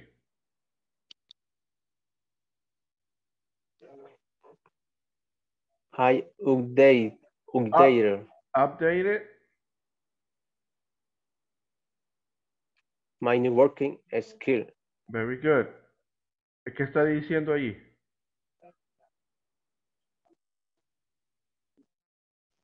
Que sí, que ella utilizó sus habilidades. Yo No utilizó, actualizó. Que actualizó. Very good. Yo actualicé mis habilidades de networking, dice Janet. Y aquí dice que si Janet actualizó su networking skill, pues obvio, claro que sí. Yes, she did. Yes, she did. Right? Si pusieron no, she didn't es porque no leyeron todo entonces. All right? So, ahí está. Díganme. Díganme. Más claro no puede estar. Dice Janet, yo actualicé mis habilidades de network. Y luego, ¿qué dice después?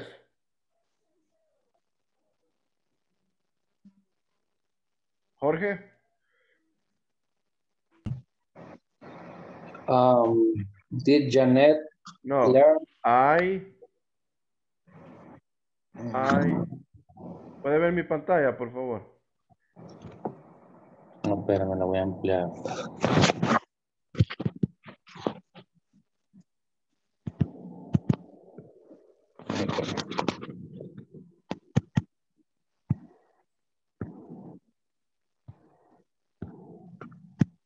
No puedo ampliar, teacher, ahorita. Allá.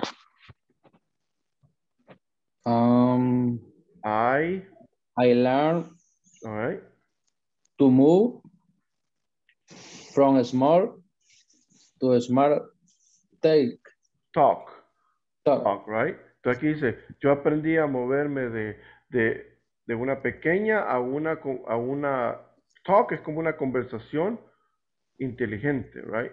So dice, I've learned to move from small to smart talk. ¿Y qué dice la número 3? ¿Qué es la pregunta que hace ahí, Jorge? Did Janet learn to go from small to smart take? Ok. Que sea aprendió a irse de una pequeña a una conversación más inteligente. Aquí lo acaba de decir. Yo aprendí a moverme de smart talk to smart talk. Entonces la número 3 sería ¿qué? Yes, she did. Vaya. Yes, she did. Yes, she did. Aquí lo dice ella. Janet. All right. Number 4.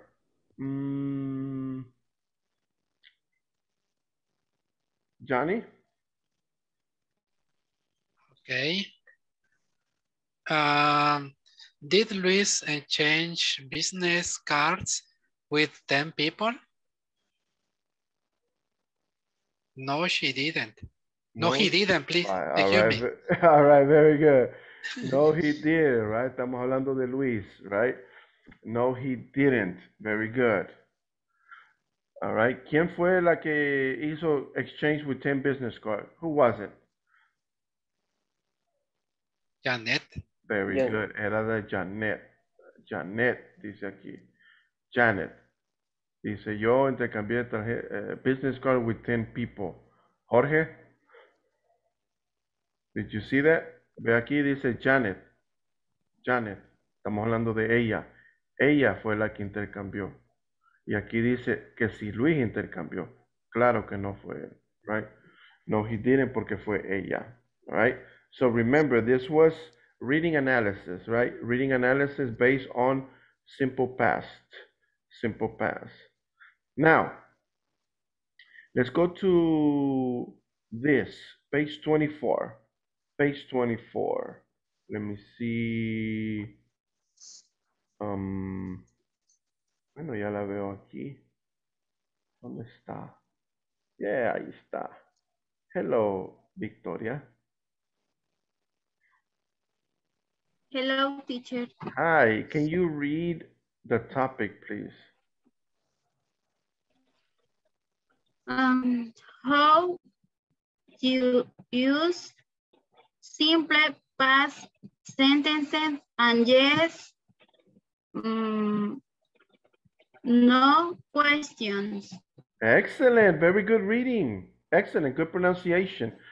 How to use simple past sentences and yes, no questions.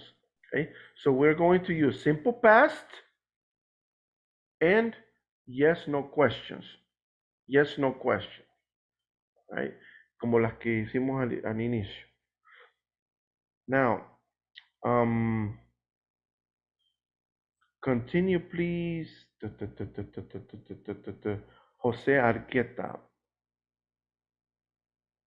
Okay, teacher. Look at the word in bold and complete the sentences below. Very good, excellent, good reading. Look at the words in bold. Bold significa en español con las que están en negrito, right? Look at the words in bold, right? Un término que se utiliza cuando está utilizando Microsoft, el Word, no Excel, yes, utilizando el documento de Word. Right, bold and complete the sentence, cualquier documento, PowerPoint, Excel, bold, right, en negrita. And complete the sentences below. Veamos las oraciones. The first one. Coreas. I learned a lot. No existe el ed. I learned a lot. Very good. Excellent. Very good. I learned a lot. Yo aprendí bastante. Yo aprendí mucho. Next sentence, please, Vicky.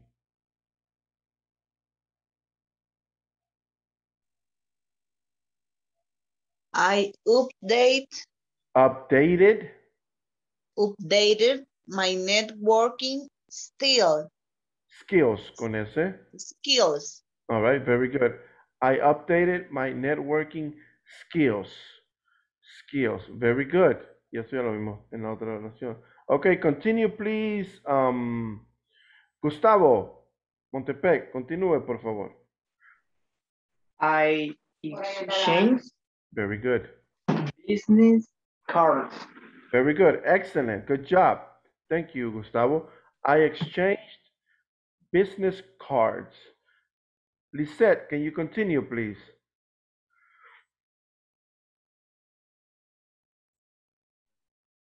Luis didn't attend the seminar.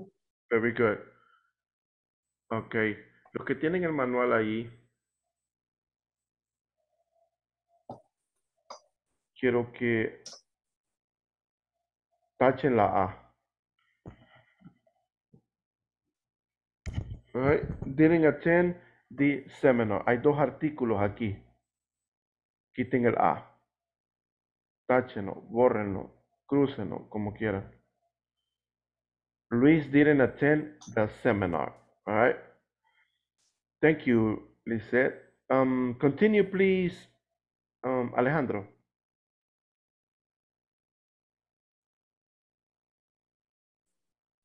Luis didn't exchange business cards. Exchange business cards. Very good, much better, right? Luis didn't exchange, okay? So, Luis no intercambió, right? Business cards. Las tarjetitas de negocio que dan. Tienes tarjeta. And we have Luis didn't attend. Luis no asistió al seminario. I exchanged business cards y aquí está ¿Quién fue la persona que hizo exchange business cards? ¿Quién era? ¿Was it Luis or Janet? Janet. Very good. Janet, right? Very good. ¿Quién asistió al seminar? Who attended the seminar? Janet. Janet. Very good. Very good. Next part. Aquí son preguntas. This is all questions. Vean la estructura, lo que yo le di temprano. José David Rivera. Yes, teacher. Okay, can you read the question forms, please? Number 1. No, okay. Did you... Okay, okay. No están poniendo atención. All right, very good. Let me see. Coreas, can you read the question form, please? Okay, did you enjoy the seminar? Very good. Can you continue, please? Did you make new contacts? Very good. Did Janet update her networking skills? Very good. Excellent. Excellent. Good job. Good job. Now, remember what I told you at the beginning of the class, right? When we ask questions, utilizamos el did cuando es el pasado y el verbo, the verb, no cambia. Cambia cuando la oración es afirmativa. Afirmativa. I updated, I learned a lot, I exchanged. Ahí cambiamos el verbo al simple past. Normalmente se le agrega el ed, pero hay algunos irregulares que cambian, como lo que dijo temprano, el new a know, a new, de conocer. Now, when it's in negative, cuando utilizamos el negativo, ponemos el didn't y el verbo se queda igual. Didn't exchange. Notice here, exchange, aquí está, y también está aquí el mismo verbo. Pero aquí es afirmativo y aquí es negativo. Here, in question form, utilizamos el did. Y al final le ponemos el question mark, right? Question mark at the end. Now,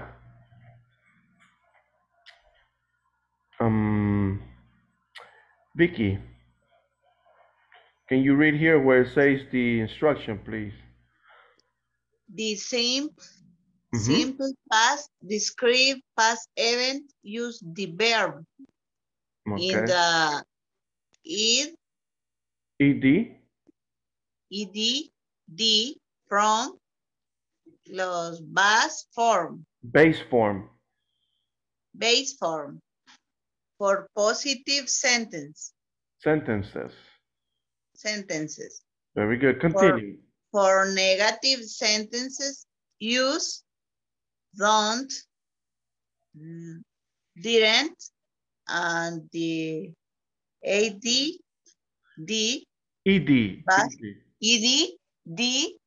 base form of the verb. Okay, base form of the verb. Very good. Regular, very good. Regular, diga. Regular verbs. Very good. Regular verbs. Now, remember, here is talking about ed cuando los verbos son regulares, right? Estos son regular verbs. Exchange, updated, learned. These are regular verbs. Los irregulares son los que no se les pueden poner ed al final, right? Y ya les mandé una lista al grupo. So all you have to do is analyze it and try to review it. But los irregulares son como el que acabamos de ver temprano. No, right? No. Ese es irregular. Y let me see, alguien está comiendo chips que lo estamos escuchando. Let me see, voy a apagar aquí el micrófono. All right. And this one, new, right? Estos se refieren como irregulares. Notice. Right? Como decir, yo te conozco, I know you. Yo te conocí, I knew you. right? Estos son lo que le llaman irregular verbs. ¿Por qué irregular verbs? Porque no se les agrega el ed al final, ¿ok?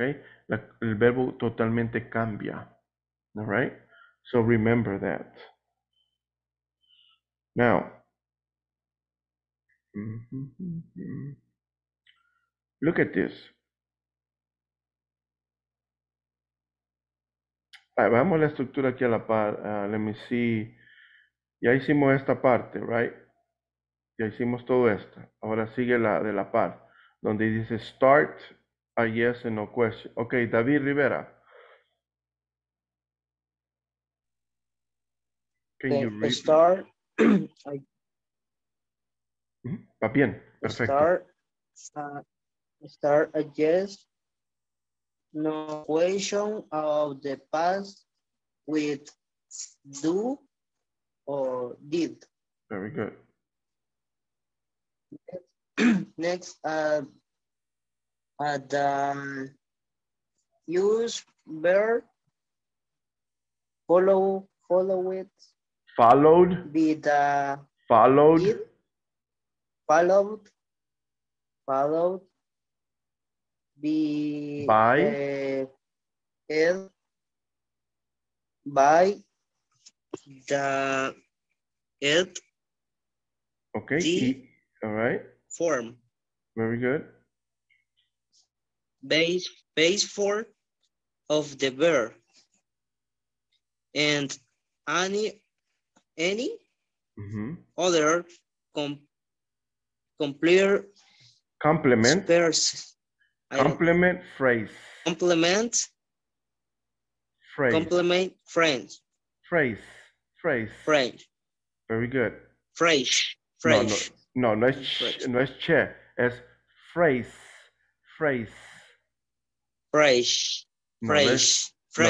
Las pronunciando como che, no, es phrase.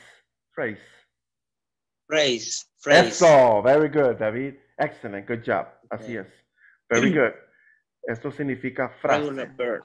Ok, regular verbs. Now, David, esto es ed, ok? Ed. Very good, ed. Okay. Excellent. Now, here, basically is what it's saying, básicamente, tanta letra aquí, te lo voy a poner bien simple. All right? We use did. Lo voy a escribir.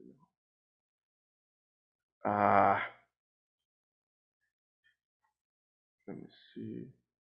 All right, so basically, when you start, cuando empiezan, dice, when you start a yes and no question, cuando empiezan una pregunta que es de corta, sí o no, you start with did, automáticamente. Si es del pasado, past. Y luego el verbo principal se queda aquí, dice, de la forma base. Prácticamente, ¿cuál es el verbo aquí? Principal. Enjoy. Enjoy, right? Very good. So, el verbo principal se queda en base form. Eso significa que se queda el verbo simple, no se cambia. Eso es lo que significa base form. Para algunos que bueno, ¿y cómo forma base? What are you talking about, right? Base forms básicamente significa simple or infinitive form, right? Infinitive. Básicamente no cambia. El verbo simple, el verbo infinitivo, así se queda cuando empezamos con el did. Recuerden, cuando utilizamos el did, automáticamente la oración es en el pasado. Ya no necesitamos cambiar el verbo al pasado. Nomás lo cambiamos. ¿Cuándo cambiamos el verbo al pasado entonces? ¿Ya les recuerda las tres formas que les enseñé al principio? Affirmative sentence. Very good. ¿Quién dijo eso? Me, Eloisa. Thank you, Eloisa. Very good. Very good. Excellent. That is correct. We only change it when it's affirmative. Affirmative. Right? Como está aquí. Aquí. ¿Lo pueden ver? I learned. I updated. Esto significa affirmative. Cuando es negativo, no cambiamos el verbo principal, nomás cambiamos a didn't cuando es negativo. Y cuando es question form, ponemos el did al principio y el verbo principal se queda igual. Si saben esta estructura, no se van a equivocar cuando hagamos prácticas, when we do the practices. Now, look at this. Number 1. Voy a borrar ya esto al lado. Sí. Ok. Number 1. Bueno, primero hay que leer las instrucciones. Eloisa, la veo bien concentrada ahí. Can you read, please? Complete the question below using the verbs in parentheses. Parentheses. Parentheses. Very good. Excellent. Parentheses significa paréntesis. All right. So very good. It says complete the questions below using the verbs, utilizando los verbos en paréntesis. ¿Cuáles son los verbos? Estos. Okay. So we're going to use question form. Todas son question form, así que van a estar facilitas. Yo pensé que le iban a poner unas más costosas, pero no. Yo se las voy a poner así. All right. Now, number one.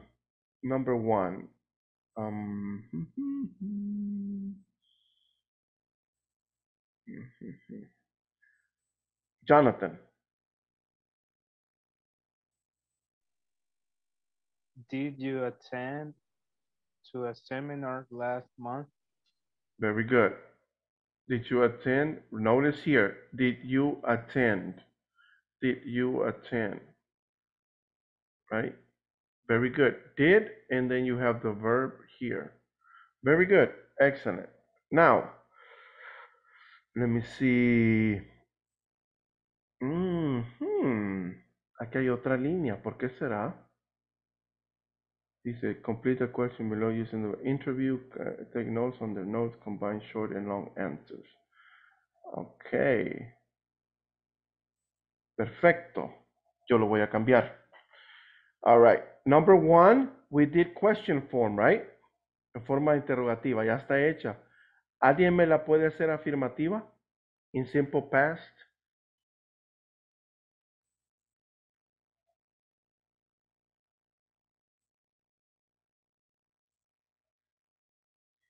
Aquí quiero que le quiten el to también. Quiero que le quiten el to si no tienen. Did you attend a seminar last month? All right. So así quiero que lo hagan en afirmativo. Simple past. Challenge. Reto a alguien que me lo diga. Me, teacher. Okay, Johnny, thank you. I attended a seminar last month. Perfect. Perfect. That is affirmative. Very good. Okay. Affirmative, dije yo, right? Affirmative. ¿Y qué dijo usted? I attended. Very good. Attended a seminar last month. Perfecto. Perfecto. Very good. And then a period, right? I attended a seminar. Very good. ¿Recuerda lo que le dijo? Es cambiamos el verbo cuando es affirmative, como lo dijo Eloisa, right? Okay. What about negative? El negativo. Reto a alguien más. La misma oración. Me. Ajá. I don't attend a seminar last month. Close. Okay. Close. Remember, ¿qué tema estamos viendo, Luisa? Simple what? Past. Okay, simple past. I didn't. Okay. Didn't. All right. Repeat. Yes. Trinidad? I didn't attend a seminar last month. Okay, good correction, Eloisa. Very good. ¿Ya miró su error? Eloisa? Yes, yes, Okay, yes. yeah, very good. I didn't attend a seminar last month. I didn't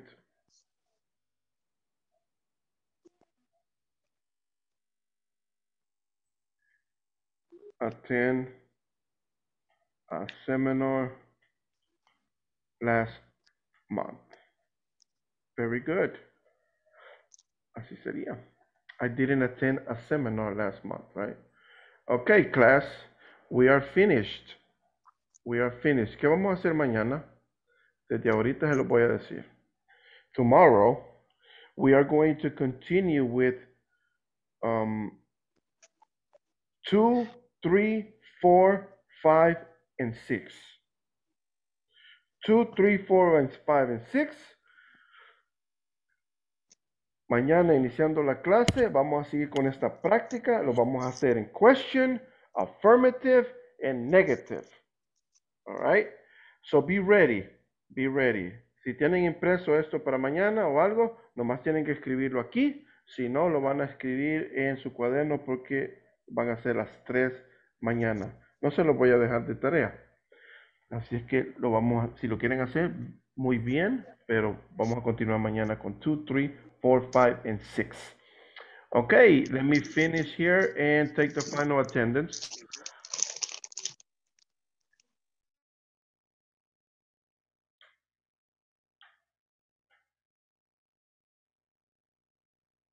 Ya se nos fueron las 2 horas. But very good. Okay, Adela Trinidad González. Adela, okay, thank you. Alejandro. Present. Thank you. Eloisa. Present. Okay, thank you. Gerardo. Present. All right, very good. Gustavo Alberto.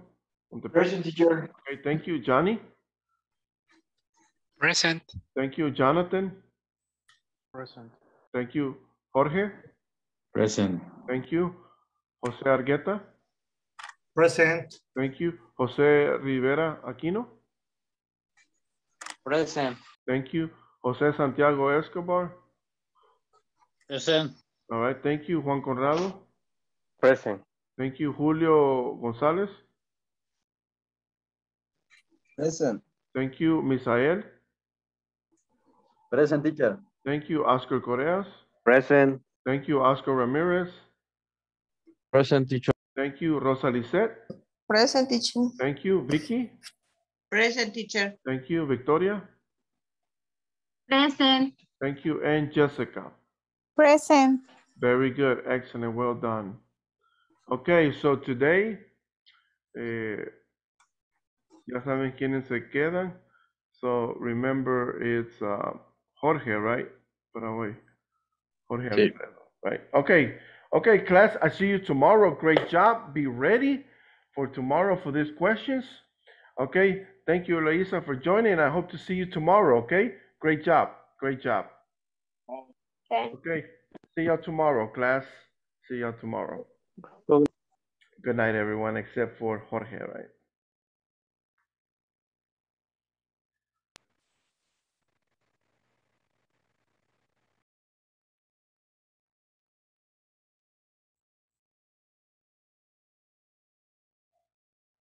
Hello, Jorge.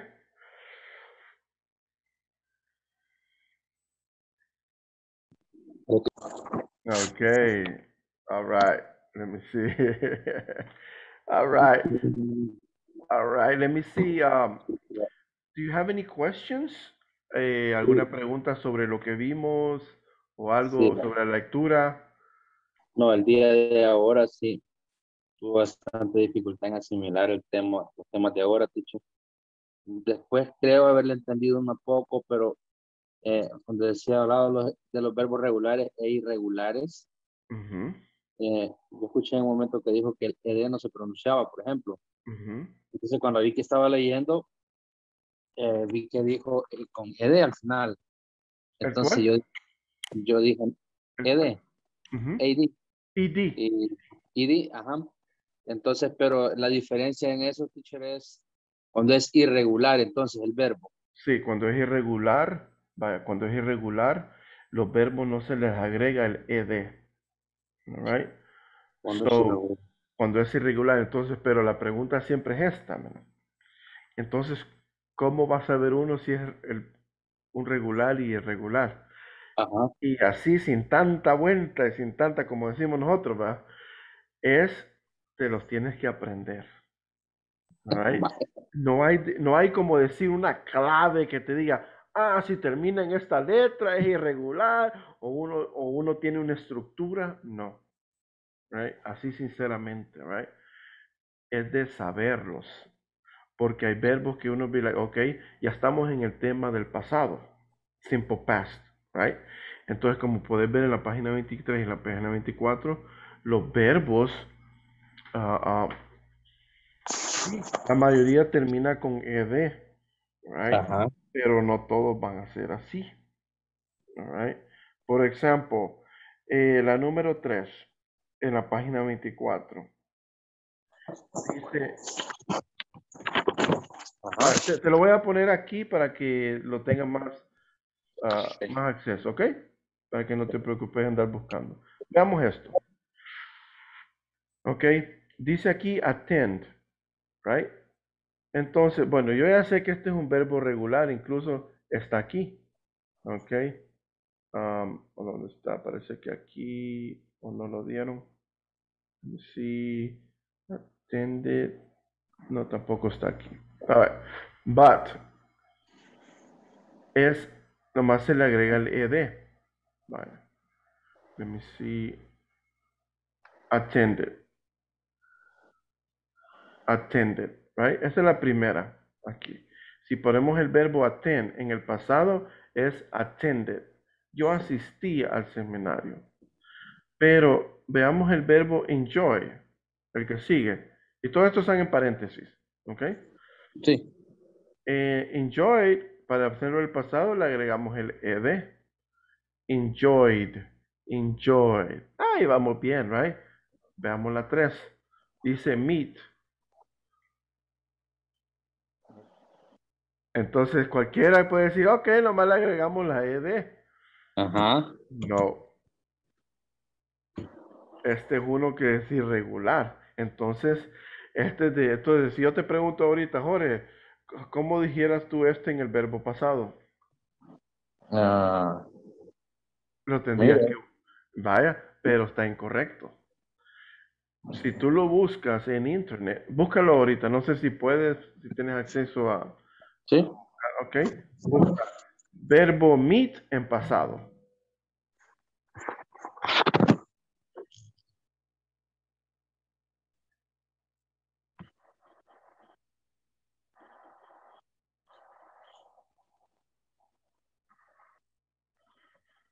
So, verb, va a ponerlo en inglés. Verb meet in past. Verb meet in past. Vas a poner verb, va a poner esto, ¿verdad? Verb meet in past. Así ponerlo.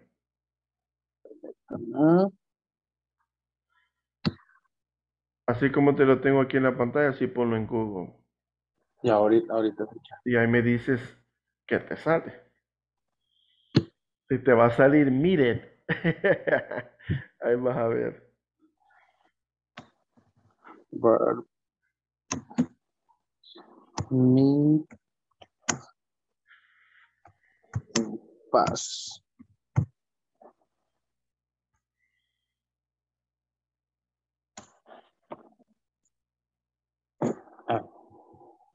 Chiquitito, voy a tratar de ampliarlo acá.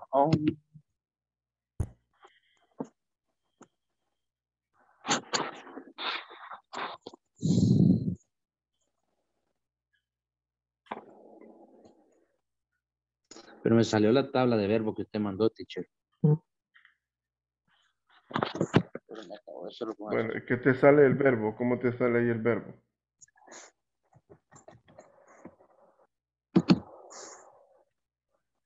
puede ser con este teacher porque ahí no me lo pude ampliar. Ver, pass.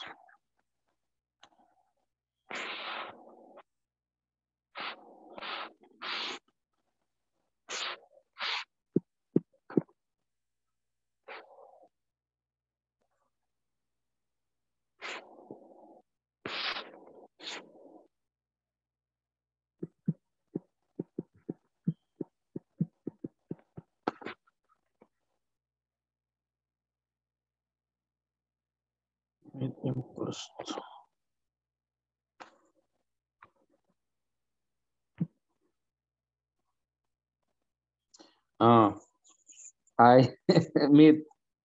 Sale I, you, he, Ajá, she. pero el verbo a la par. ¿Cómo can you spell it? ¿Lo puede deletrar? Ahorita. Pero me parece igual, teacher, meet, igual. M. Oh, no. Ah, a ver, dime, deletréamelo, por favor. M-E, 8. M-E-T, T. M-E-T. Very good. Ahora regresemos aquí a la pantalla, right? Entonces no es meet, es met. Met. Met. ¿Mira? ¿Ves? Entonces no se le pone el ed, es met. So cuando vamos a hacer esta oración es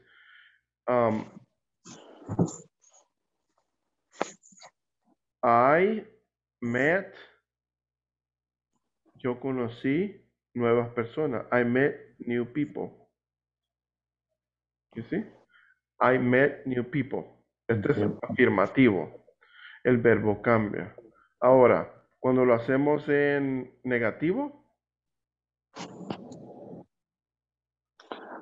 Ahí sí sería meet, pero sí, pero sería dame la oración completa. I meet. No, en negativo. Negativo. ¿Puedes ver mi pantalla, Jorge? Sí, lo estoy viendo aquí ahorita. Ok, mira aquí arriba, aquí está, no te tienes que ir muy lejos de aquí, mira. Ah, ok. I didn't. Ah, vaya, very good. I didn't. Didn't. Ajá. I didn't. Luego. Señálame el puntero, por favor, teacher. ¿Cómo? I didn't attend the... No, no estamos en esa. Estamos en meet, right? Ahorita. Estamos en la número 3, Jorge. Aquí abajo. Ahorita voy abajo. I didn't. Ok. Meet. Excelente. Luego. I didn't meet new people. Vaya, very good. Excellent. Ahí está.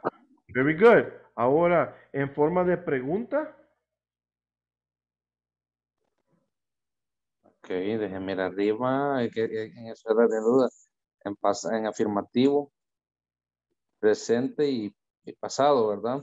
No. Entonces, en pregunta sería...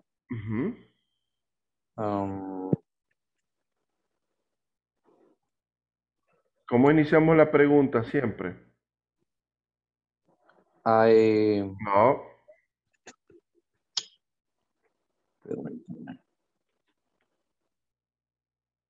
Mira el ejemplo aquí en la número 1. ¿Cómo empezó allí?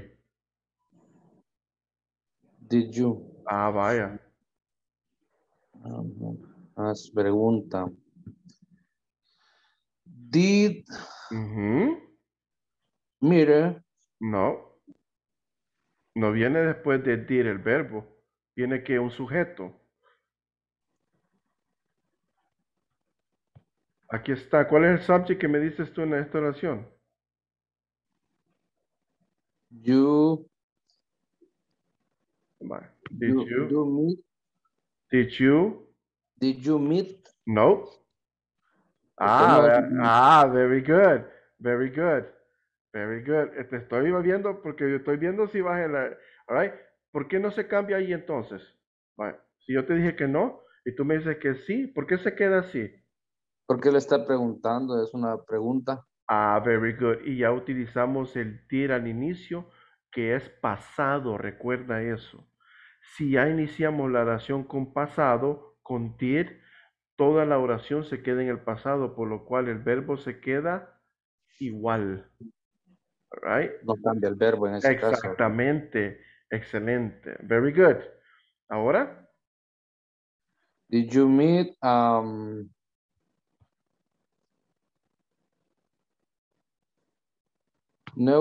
new people? Very good. Very good. Excelente. ¿Y luego qué ponemos al final? People,